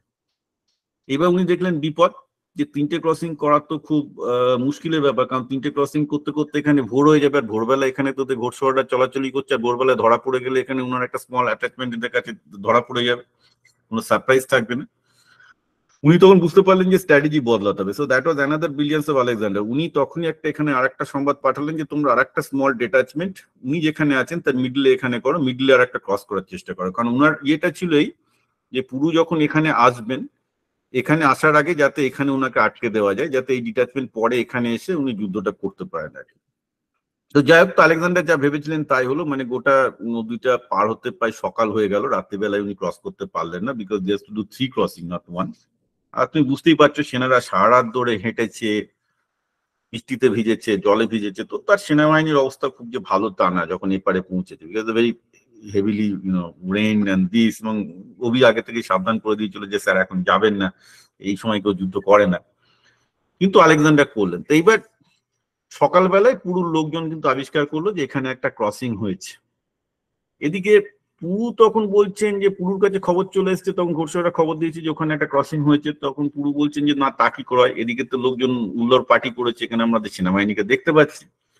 পুরু তখন দ্বিধায় পড়ে গেলেন, কারণ উনি বুঝতে পারছেন না যে আলেকজান্ডারের মেন ব্যাটলটা এখানে না এখানে। কারণ এদিক থেকে যদি উনি ছেড়ে চলে যান, এরা ঝিলাম নদী একদম পেরিয়ে যাবে এবং পেরিয়ে গেলে পেছন দিক থেকে চলে আসবে। তো হি was in a টুফোল্ড of mind. তো উনি কি করলেন, একটা ডিসিশন নিলেন। উনার ছেলেকে বললেন যে তুমি 2000 ঘোড়সওয়ার নিয়ে, উনার 4000 ঘোড়সওয়ারের মধ্যে 2000 ঘোড়সওয়ার আর 300 চ্যারিয়ট নিয়ে যাও। উনার ছেলেকে উনি এগিয়ে দিলেন। এইবার আলেকজান্ডার, উনার ছেলে যখন এসছে তখন আলেকজান্ডার বেসিক্যালি মোটামুটি ক্রস করে গেছেন। উনার কিন্তু 5000 ক্যাভেলারি তখন সেখানে ইনস্টেশন।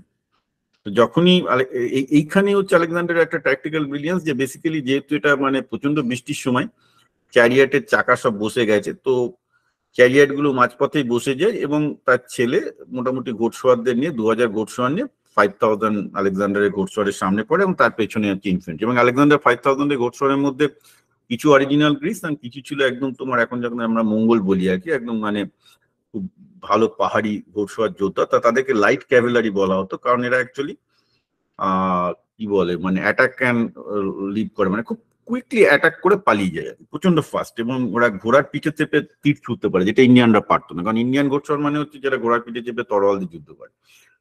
আর যে লাইট ক্যাভেলারি যেটা ছিল, এটা ঘোড়ার পিঠে চেপে তীরও ছুটতে পারতো। তো উনি কি করলেন, আলেকজান্ডার ওনার যে লাইট ক্যাভেলারি দিয়ে প্রথমে এই যে 2000 যে 2000 ঘোড়সওয়ারের পুরুষ ছেলের আন্ডারে, তাদেরকে প্রথমে লাইট ক্যাভেলারি দিয়ে অ্যাটাক করে তাদেরকে পিঞ্চ করে দিলেন। চারদিক থেকে লাইট ক্যাভেলারি ঘিরে ওদেরকে পিঞ্চ করলো। তো ক্যাভেলারি এখানে আটকে গেল। ক্যাভেলারি যে এখানে আটকে গেল, তখন বেসিক্যালি এই ক্যাভেলারি ওদেরকে এখানে আটকে দিয়ে আবার পালিয়ে গেল। তার মধ্যে তো অনেকে মারা গেছে, কিন্তু এই যে ক্যাভেলারিটা এখানে পুরো মানে একটা জায়গায় পুরো মানে মোশনলেস হয়ে গেছে, সেটা সুযোগ নিয়ে আলেকজান্ডারের যেটা গ্রিক ক্যাভেলারি ছিল সামনে এবং পেছন দিক দুদিক থেকেই, যেটা যেটা তরোয়াল দিয়ে অ্যাটাক করা আর কি, পার্মানেন্ট অ্যাটাক করে। এবং মোটামুটি 8 ঘন্টার মধ্যে ওদের পুরো 2000 ঘোড়সওয়ার পুরুষ শেষ, এবং তার মধ্যে পুরুষ ছেলেও মারা যায়। তো কিছু লোক পালিয়ে আসে, এসে পুরুকে বলে যে অ্যাকচুয়ালি মেন সেনাবাহিনী এইখানটাতেই ক্রস করেছে এবং তারা দেখেছে। অর্থাৎ পুরুকে বলো স্যার। তারপর হাতিগুলো যেগুলো আপনি বলছিলেন ওয়ার এলিফ্যান্ট, তারপর ওয়ার এলিফ্যান্ট গুলোর সাথে কি করে লড়লেন? আমি আসছি। তো তখন ওয়ার এলিফ্যান্ট গুলোকে তো তিনি প্রথম ডিটাচমেন্টে ছাড়েননি, কারণ তার তখনও তো তিনি জানেন না যে এখানে আলেকজান্ডার এখানে আছে না এখানে আছে। ঠিক আছে, এটাকে বলে পিনসার মুভমেন্ট। বেসিক্যালি তুমি এখানে একটা সেনাবাহিনীকে পিন করিয়ে দিয়েছো, কারণ কি এখানেও তিনি আলেকজান্ডার একটা ডিটাচমেন্ট রেখে গেছেন। এবার পুরো যদি ওয়ার এলিফ্যান্ট নিয়ে এদিকে যেতে শুরু করে, তাহলে তো মানে আলেকজান্ডারের সেনাবাহিনী এইখানে ক্রসিংটা করে দেবে অনাসে, তাই না? আর পেছন দিক থেকে চলে আসবে এবং সামনের দিক থেকে পেছন দিক থেকে দুটো সেনাবাহিনীর মধ্যেখানে পড়ে যাবেন, যদিও সেটাই হয়েছিল জেলামের যুদ্ধে। তো এইবার যেহেতু উনার ছেলে মারা গেছেন, 2000 ঘোড়সওয়ার খুব মারা গেছেন, তখন উনি বুঝতে পারলেন যে অ্যাকচুয়ালি মেন ডিটাচমেন্ট নিয়ে আলেকজান্ডার এইদিকে আছেন, আলেকজান্ডার আটকাতে হবে। তখন উনি উনার ঘোড়া ফোড়া এবং নিয়ে ক্যাভেলারি নিয়ে এইবার এইখানে একটাই প্রবলেম, আলেকজান্ডার খুব ভালো করে জানতেন যে তার তো অ্যাডভান্টেজ হচ্ছে ঘোড়সওয়ার এবং ইনফ্যান্ট্রি, এবং ঘোড়সওয়ার এবং ইনফ্যান্ট্রির দুটো অ্যাডভান্টেজই কিন্তু হাতিগুলো আটকে দিতে পারে। উনি ওটা দেখেছিলেন পারস্যের ওই গোমেলার যুদ্ধতে, যে হাতি খুব ভয়ঙ্কর জিনিস। হাতির এগেনস্টে ক্যাভেলারি কাজ করে না। কেন ক্যাভেলারি কাজ করে না? কারণ হাতির এগেনস্টে ঘোড়ারা হাতিকে দেখলেই ভয় পায়, যেতে চায় না, কারণ একদম হাতির উঁচু থেকে একদম ঘোড়াগুলোকে অ্যাটাক করে। আর ওই যে 18 ফুট বর্ষাটা হাতিদের জন্য যথেষ্ট বড় নয়, এগুলো বিশাল বিশাল ওয়ার এলিফ্যান্ট, ভীষণ রকমের ভাবে ওয়েল প্রোটেক্টেড। উনি এটাও দেখেছিলেন যে ইনফ্যান্ট্রি দিয়ে হাতি আটকানো খুব মুশকিল। তো সেই জন্য আলেকজান্ডার এখানে একটা ব্রিলিয়ান্ট স্ট্র্যাটেজি নিলেন, যে বেসিক্যালি উনি দেখলেন যে উনি যেভাবে যুদ্ধ করেন সেভাবে হাতিদের বিরুদ্ধে উনি যুদ্ধ করবেন না।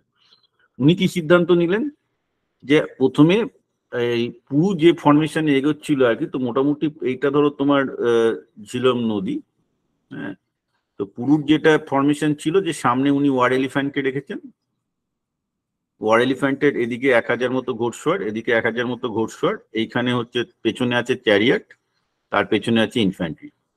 এইভাবে হচ্ছে পুরুষ সেনাবাহিনী এগোচ্ছিল। বোঝা গেল আমি যেটা ছবি এঁকেছি? হ্যাঁ স্যার। Yes, sir. আচ্ছা, এইবার আলেকজান্ডার এইখানে হচ্ছে আলেকজান্ডার হচ্ছে ফিলিংস, মানে আলেকজান্ডার ইনফ্যান্ট্রি হচ্ছে এইখানে আর আলেকজান্ডারে অনেকগুলো ক্যাভেলারি, তখন এটা একটা এটা একটা এটা একটা লাইট ক্যাভেলারি আছে, হেভি ক্যাভেলারি আছে, এত ক্যাভেলারি এদের নেই, কিন্তু ইনফেন্ট্রিটা খুব কম। এবং আলেকজান্ডার জানেন এই যে হাতির যে বাহিনী, এটা যদি এইভাবে এগোতে থাকে পারবেন না, এরা পিছিয়ে যাবে। এবং এর আগে উনি দেখেছিলেন যে ওনাদের ইনফেন্ট্রির লোকজন হাতিকে প্রচন্ড ভয় পায়। আর সবচেয়ে বড় কথা, এই হাতিকে উনি ক্যাভেলারি দিয়ে অ্যাটাক করতে পারেন না, কারণ হাতির কাছে গেলেই ঘোড়া, দ্যাট ইজ অলসো ইম্পসিবল হাতির বিভৎস চেহারা দেখে।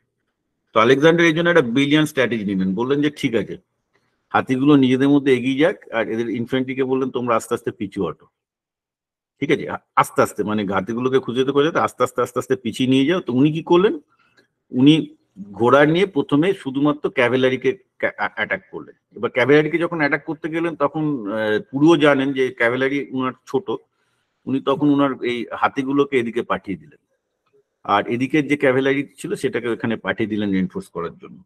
এটা খুব ভুল স্ট্র্যাটেজি হলো। ভুল স্ট্র্যাটেজি হলো এই যে বেসিক্যালি এইখানে যে ঘোড়সওয়ারের যে লাইট ক্যাভেলারি ছিল ওরা একদম পুরো সেনাবাহিনীর পেছনে চলে আসলো। তো আলেকজান্ডারের পুরো ট্যাকটিক্সটা হলো এই যে হাতিগুলোকে ছেড়ে দাও, ছেড়ে দিয়ে হাতিটা এই যে সামনে দিয়ে যে প্রোটেকশনটা দিচ্ছিল সেটা দিতে পারলো না, একদম উনি সেনাবাহিনী নিয়ে পেছন দিক থেকে এসে অ্যাটাক করলেন। তার মানে ব্যাপারটা দাঁড়ালো এই আলেকজান্ডারের স্ট্র্যাটেজিতে, আরে বাবা হাতি তুমি হাতির মতো চলো, আমার কোনো ইয়ে নেই, আমি একদম তোমাকে এনসার্কেল করে পেছন দিক থেকে গিয়ে করছি। কারণ পেছন দিক থেকে করলে হাতিগুলো যদি, এবার হাতিগুলো কেন ঘোরাতে পারবে না, হাতিগুলো ঘুরলে একদম ওদের নিজের সেনাবাহিনীর সামনেই চলে আসবে, কারণ ওর সামনে সামনে ইনফেন্ট্রি আছে। তুমি জানতেন যে হাতি নিয়ে পুরো ঘুরতে পারবে না, সুতরাং যদি আমি পুরুকে যদি পেছন দিক থেকে অ্যাটাক করি তাহলে ওর হাতির অ্যাডভান্টেজটা কি হবে, নালিফাই হয়ে যাবে। তো বুঝতে পারলেন আলেকজান্ডারের ব্রিলিয়ান্ট স্ট্র্যাটেজি কি ছিল? হ্যাঁ স্যার। হ্যাঁ স্যার। বুঝতে পারলেন, উনি পুরো দিকটাই ঘুরিয়ে দিলেন, বলে তুমি যত কিছু এখানে যুদ্ধ করো না, আমার দরকার নেই, আমি ঘোড়সওয়ার গুলো লোকগুলোকে নিয়ে একদম পেছন দিকে চলে যাবো, যাতে আমি হাতিকে ফেসই করবো না।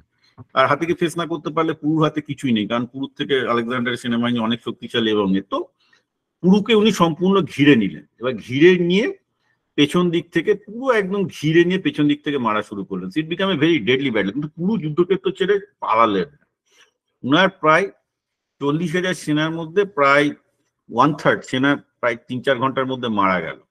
কারণ ইন্ডিয়ানরা যেমন মানে তোমার গ্রিকদের যেমন বর্ম থাকতো, একটা ভালো প্রোটেক্টিভ গিয়ার থাকতো, ইন্ডিয়ানদের তেমন প্রোটেক্টিভ গিয়ার থাকতো না।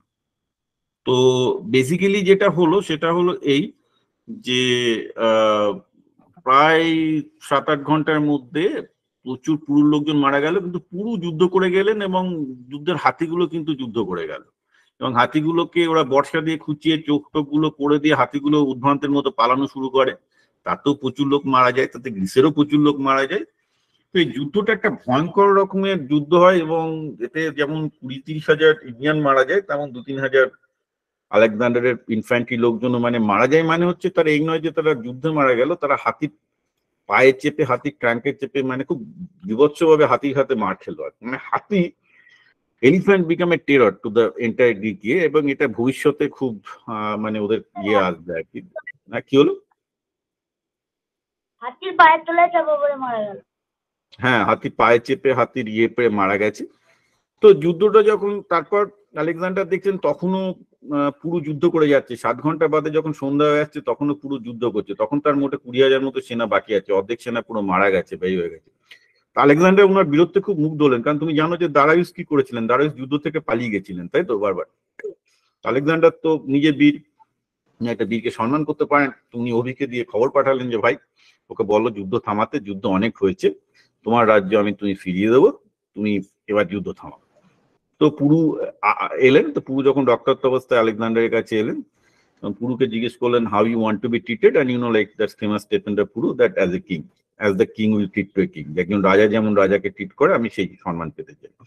তো আলেকজান্ডার তার উইশ মানলেন, তাকে তার রাজ্য শুধু ফিরিয়ে দিলেন না, তাকে আরো বেশি রাজ্য দিলেন। ইনফ্যাক্ট বললেন যে তুমি খুব বীর, আমার বরং এই হাইডাসপাস ডান দিকের যে মানে সর্দাররা আমার কাছে বর্ষতা স্বীকার করেছে, তোমার আমি ইনফ্যাক্ট তোমাকে আরো রাজ্য দিলাম। আর শুধু তাই নয়, তখন হি ওয়াজ মর্টালি উন্ডেড। পুরো তখন প্রায় 80টা মতো মানে শোনা যায় যে তার মানে যুদ্ধে তিনি আহত হয়েছেন।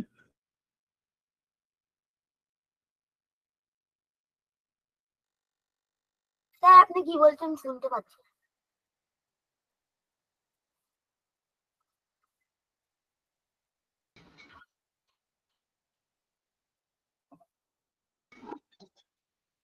স্যার আপনার কথা শোনা যাচ্ছে না। হ্যালো স্যার, শুনতে পাচ্ছি না, দেখতেও পাচ্ছি না।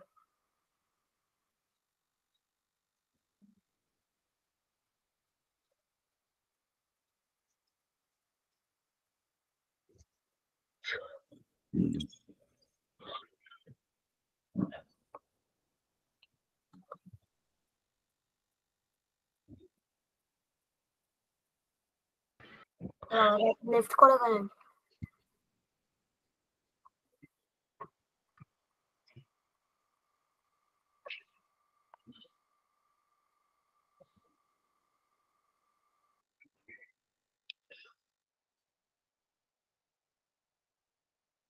আমার কানেকশন একটু খারাপ, আমার কথা শোনা যাচ্ছে এখন?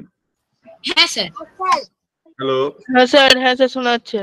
তোমাদের কথা শুনতে পাচ্ছি না, আমারটা হ্যালো, আমার কথা শোনা যাচ্ছে? হ্যাঁ স্যার। হ্যাঁ স্যার। আমার এখানে একটা নেটওয়ার্ক কানেকশন হচ্ছে, নেটওয়ার্ক ফেলিওর। এনিও আমি প্রায় শেষের দিকে এসেছি আলেকজান্ডারের ইয়ে নিয়ে, এরপরে আমরা করবো। তো এনিও তো আলেকজান্ডার যেটা হলো যে এরপরে যে আমরা আবার ম্যাপটা আমি যদি দেখি যে আলেকজান্ডারের ইন্ডিয়ান ম্যাপটা, তোমরা ম্যাপটা দেখতে পাচ্ছ না দেখতে পাচ্ছ না? স্যার পাচ্ছি না। দেখতে পাচ্ছি না। স্যার দেখা যাচ্ছে না। আচ্ছা ঠিক আছে, চলো আমি দেখাচ্ছি। So let us look at the map again in Alexander. তো আলেকজান্ডার এই যুদ্ধে জেতার পর ওনার শক্তি আরো বেড়ে গেল, কারণ এখন পুরুকে তিনি সামনে পেলেন। এরপর উনি সাগালা অ্যাটাক করবেন। সাগালা হচ্ছে এখন প্রায় দিল্লির কাছাকাছি জায়গা, প্রায় তিনি ইন্ডিয়ার মধ্যে তখন ঢুকে পড়েছেন। করে তিনি একটার পর একটা নদী কভার করছেন। এইখানে কিন্তু একটা জিনিস আলেকজান্ডারের হিস্টোরিয়ানরা বলেছেন, যেটা আমাদের ইন্ডিয়ান হিস্ট্রিতে খুব ইগনোর হয়ে গেছে। অ্যাকচুয়ালি আলেকজান্ডারকে ইন্ডিয়াতে সবচেয়ে বেশি বেগ দিয়েছিল এই সাগালার লোকেরা। তো ইন্ডিয়াতে তখন 16টা জনপদ, 16টা জনপদের মধ্যে কিছু ডেমোক্রেটিক মানে কিছু রিপাবলিকান, যেখানে রাজা অ্যাকচুয়ালি নির্বাচিত হয়, আর কিছু কিছু হচ্ছে যেমন রাজা পুরু ছিল। সাগালা বলে এই জায়গাটা যেটা ছিল, this was under a democratic set up, Republican kingdom, এবং এখানে একটা বড় নগর ছিল। এই নগর দখল করতে আলেকজান্ডারের প্রায় 1 মাস সময় লাগে, কারণ এখানে প্রায় রাজ্যের প্রতিটা লোক, যেহেতু একটা ডেমোক্রেটিক কিংডম, এভরিবডি ফট। রাজার সাথে যুদ্ধ করলে কি হয়, সৈন্যদের অতটা ইয়ে থাকে না, কারণ সৈন্যরা জানে যে কিছুটা মার্সেনারি কিছুটা আছে, এই রাজা গেলে ওই রাজা আসবে।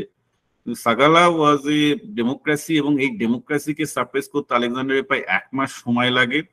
এই শহরটাকে সিজ করা হয়, এখানে প্রায় 20,000 লোক থাকতো, এবং আলেকজান্ডারের সাথে তারা বিভৎস যুদ্ধ করে, এবং প্রায় 1 মাস আলেকজান্ডারকে তারা আটকে রেখেছিল, এবং আলেকজান্ডার এজ এ পানিশমেন্ট গোটা শহরটাকে জ্বালিয়ে দিয়েছিলেন।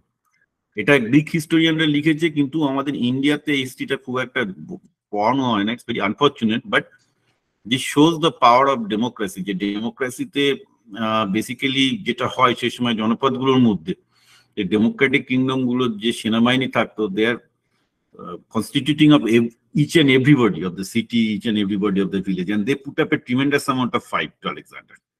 এবার আলেকজান্ডার এটাকে তো সাপ্রেস করলেন, করে যখন উনি একদম গ্যাঞ্জেস ভ্যালিতে ঢুকছেন, একদম পাঞ্জাবের পূর্বে পৌঁছে গেছেন, মানে দিল্লির তলায় দিয়ে বা যমুনা নদী দিয়ে উনি গঙ্গায় ঢুকবেন, সেই সময় আলেকজান্ডারের সেনাবাহিনী বিদ্রোহ করে বসলো যে তারা আর এগোবে না, কারণ তারা বুঝতে পারছে যে ইন্ডিয়াতে যুদ্ধ করা খুব টাফ ব্যাপার। একে তো হচ্ছে বর্ষাকাল, মশা মাছি আছে, হাতি আছে, মানে মশা মাছি হাতি, প্রচুর লোকজন ম্যালেরিয়ায় মারা যাওয়া শুরু হলো, হাতিতে তো তাতে প্রচুর লোকজন মারা গেল, এবং সাগালা also put up a very brave fight.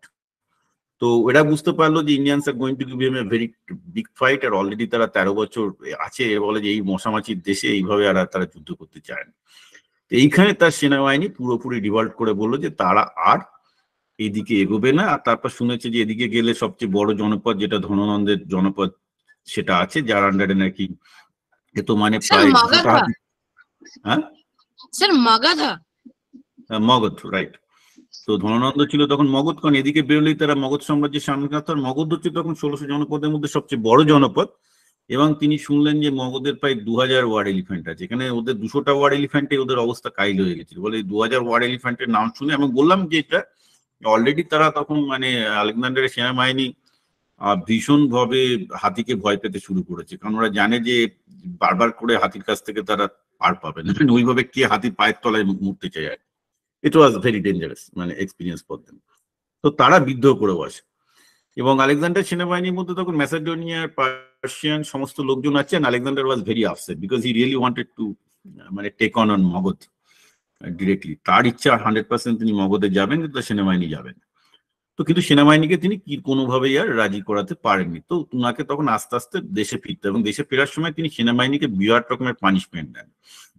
এবং তারপরেও আরো অনেক ব্যাপার আছে। এর মধ্যে আমি অনেক কিছু জিনিস তোমাদের বলিনি। আলেকজান্ডারের মধ্যে প্রচুর বিদ্রোহ হয়েছে, মানে তার সেনাবাহিনীর অনেক সেনাপতিকে তিনি মেরেছেন, অনেকে করেছেন। আমি সেসব বিষয়গুলো পরে আসবো, that will be another side of Alexander, যে উনি কিভাবে তারপর উনি এই যে বিশাল সাম্রাজ্যকে জয় করলেন, এবং সেই বিশাল সাম্রাজ্য কি শুধু গ্রিক মতে চলবে, না গ্রিক পার্সিয়ান মতে চলবে, না গ্রিক পার্সিয়ান ইন্ডিয়ান মতে চলবে, উনি তখন থেকে ভাবা শুরু করলেন তার এই বিশাল সাম্রাজ্যের ভবিষ্যৎ কি, নাম্বার ওয়ান।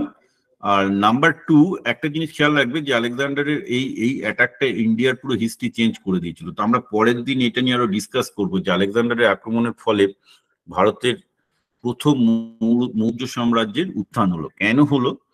কারণ তক্ষশিলায় তখন ছিলেন হচ্ছে চাণক্য, তিনি তখন আলেকজান্ডারের পুরো আক্রমণটা দেখলেন, এবং দেখলেন যে আলেকজান্ডারের সামনে কি করে সমস্ত জনপদগুলো বশীভূত হলো, এবং উনি বুঝতে পারলেন যে যদি ভারতের এই 16টা জনপদ মিলে একটা সাম্রাজ্যের যদি জন্ম না দেয় আলেকজান্ডারের মতো, তাহলে পশ্চিম দিক থেকে ভারতবর্ষ বারবার অন্যান্য শাসকরা এসে ভারতবর্ষকে পদানত করবে। তো তার জন্য প্রথম তিনি একটা ভারতীয় সাম্রাজ্যের পরিকল্পনা করলেন, যার নায়ক হবেন চন্দ্রগুপ্ত মৌর্য। সেটা অন্য একটা হিস্ট্রি আমরা পুরো জানবো, কিন্তু তার কারণটা কিন্তু এই আলেকজান্ডারের আক্রমণ। আলেকজান্ডারের আক্রমণের সামনে কিভাবে ভারতবর্ষের বিভিন্ন ছোট ছোট রাজারা মানে পরাভূত হন, এবং তার থেকেই চাণক্যর পুরোপুরি এই আইডিয়াটা আসে যে ভারতকে ইউনিফাই করতে হবে এবং ভারতকে একটা সাম্রাজ্য করতে হবে। যদি একটা ভারত একটা সাম্রাজ্য হিসেবে না থাকে, তাহলে যে কোনো শত্রু এসে, এইটা তো পুরো গ্যাঞ্জেটিক প্লেন, একটা যেহেতু এটা জিতে যাবে। ঠিক আছে, তার পর্যন্ত থাক, আমরা নেক্সট দিনও আলেকজান্ডার নিয়ে পড়বো।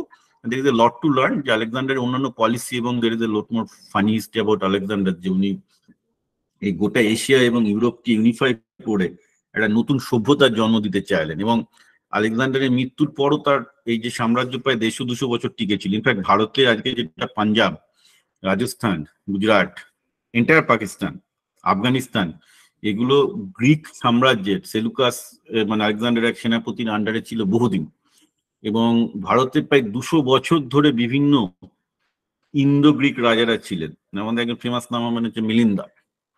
তো গ্রিসের এই সংস্কৃতি এবং ভারতের সংস্কৃতি মিলিয়ে নতুন ধরনের সংস্কৃতি তৈরি হয়, এবং গ্রিসের সংস্কৃতির প্রভাব ভারতের উপনিষদ থেকে শুরু করে ভারতের লিটারেচার, ভারতের রিটেন সিস্টেম, ভারতের গণিত, ভারতের সায়েন্স, সব জায়গায় আসে। তো আমরা নেক্সট দিন সেগুলো নিয়ে আলোচনা করবো যে আলেকজান্ডারের ভারত আক্রমণের পর ভারতে কি কি রাজনৈতিক এবং দার্শনিক বলো বা বৈজ্ঞানিক বলো পরিবর্তনগুলো আসে। এবং একটা জিনিস খেয়াল রাখতে হবে যে আলেকজান্ডার যখন ভারত আক্রমণ করছেন, তখন ভারতে কিন্তু বৌদ্ধ ধর্ম সবে স্প্রেড করা শুরু করেছে, মানে সবে শুরু হয়েছে, মানে বুদ্ধ তার 100 বছর আগে জন্মেছেন। and that's also another consequence. তো বোথ আলেকজান্ডারের আক্রমণ এবং বৌদ্ধ ধর্ম মিলিয়ে ভারতবর্ষে একটা নতুন টাইপের একটা সিনথেটিক প্রক্রিয়া শুরু হলো। কেন? কারণ একদিকে বহিঃশত্রুদের আক্রমণ আটকাতে হবে, আর একদিকে কি যে একটা স্টেট রিলিজিয়ন পাওয়া গেল বৌদ্ধ ধর্ম, যেটাতে সবাই রাজি হচ্ছে, because that is something very pro পিপুল, লোকজন সেটা পছন্দ করছে। তো আমরা পরবর্তীকালে দেখবো যে এই আলেকজান্ডারের ভারত আক্রমণ এবং বৌদ্ধ ধর্ম, এই দুটোর প্রাইমারি গ্রাউন্ডের ওপর বেস করে ভারতে প্রথম মৌরিয়ান এম্পায়ার তৈরি হবে, যারা কিন্তু গ্রিসদের সাথে সমানভাবে টক্কর দেয় বা গ্রিসদের অনেকবার যুদ্ধে হারিয়েছিল। ঠিক আছে, ঠিক আছে, এখন প্রশ্ন আছে? No sir. রাইট, সো আমরা আলেকজান্ডার নিয়ে আরো অনেক কিছু জানতে চাইবো। So one thing to remember is that his invasion has changed the Indian politics, but Indian context যদি আমরা ধরি, it's changed the Indian politics, the way Indians thinks. Even ভারতীয় দর্শন, ভারতীয় ধর্ম, ভারতীয় রাজনৈতিক চিন্তাধারা, ভারতীয় গণিত, সবকিছুর উপরই গ্রিক প্রভাব পড়তে থাকে। বিকজ 200 বছর ধরে গ্রিকরা ওই দিকটা মানে সবচেয়ে ভারতের প্রসপারাস রিজনটা তখন তারা চালিয়েছে। So there was lot of exchange and stuff like that. And যখন দুটো সভ্যতা একে অন্যের সাথে আসে, প্রত্যেকে একে অন্যের কাছ থেকে অনেক কিছু জিনিস শেখে, and that's what happens. It becomes a fusion of the two culture and then everybody learns. So ভারতের যা সম্পদ দর্শন, সেটা গ্রিস এবং পারস্যে গেল, আবার পারস্য এবং গ্রিসের যা দর্শন সেটা ভারতে এলো। It's become mutually beneficial. So সবসময় যে পুরো একটা আক্রমণ হলে যে খারাপ হয় তাও নয়, this is the good part of that is there was a huge amount of cultural and the exchange. ঠিক আছে, চল হ্যাঁ স্যার। ওকে,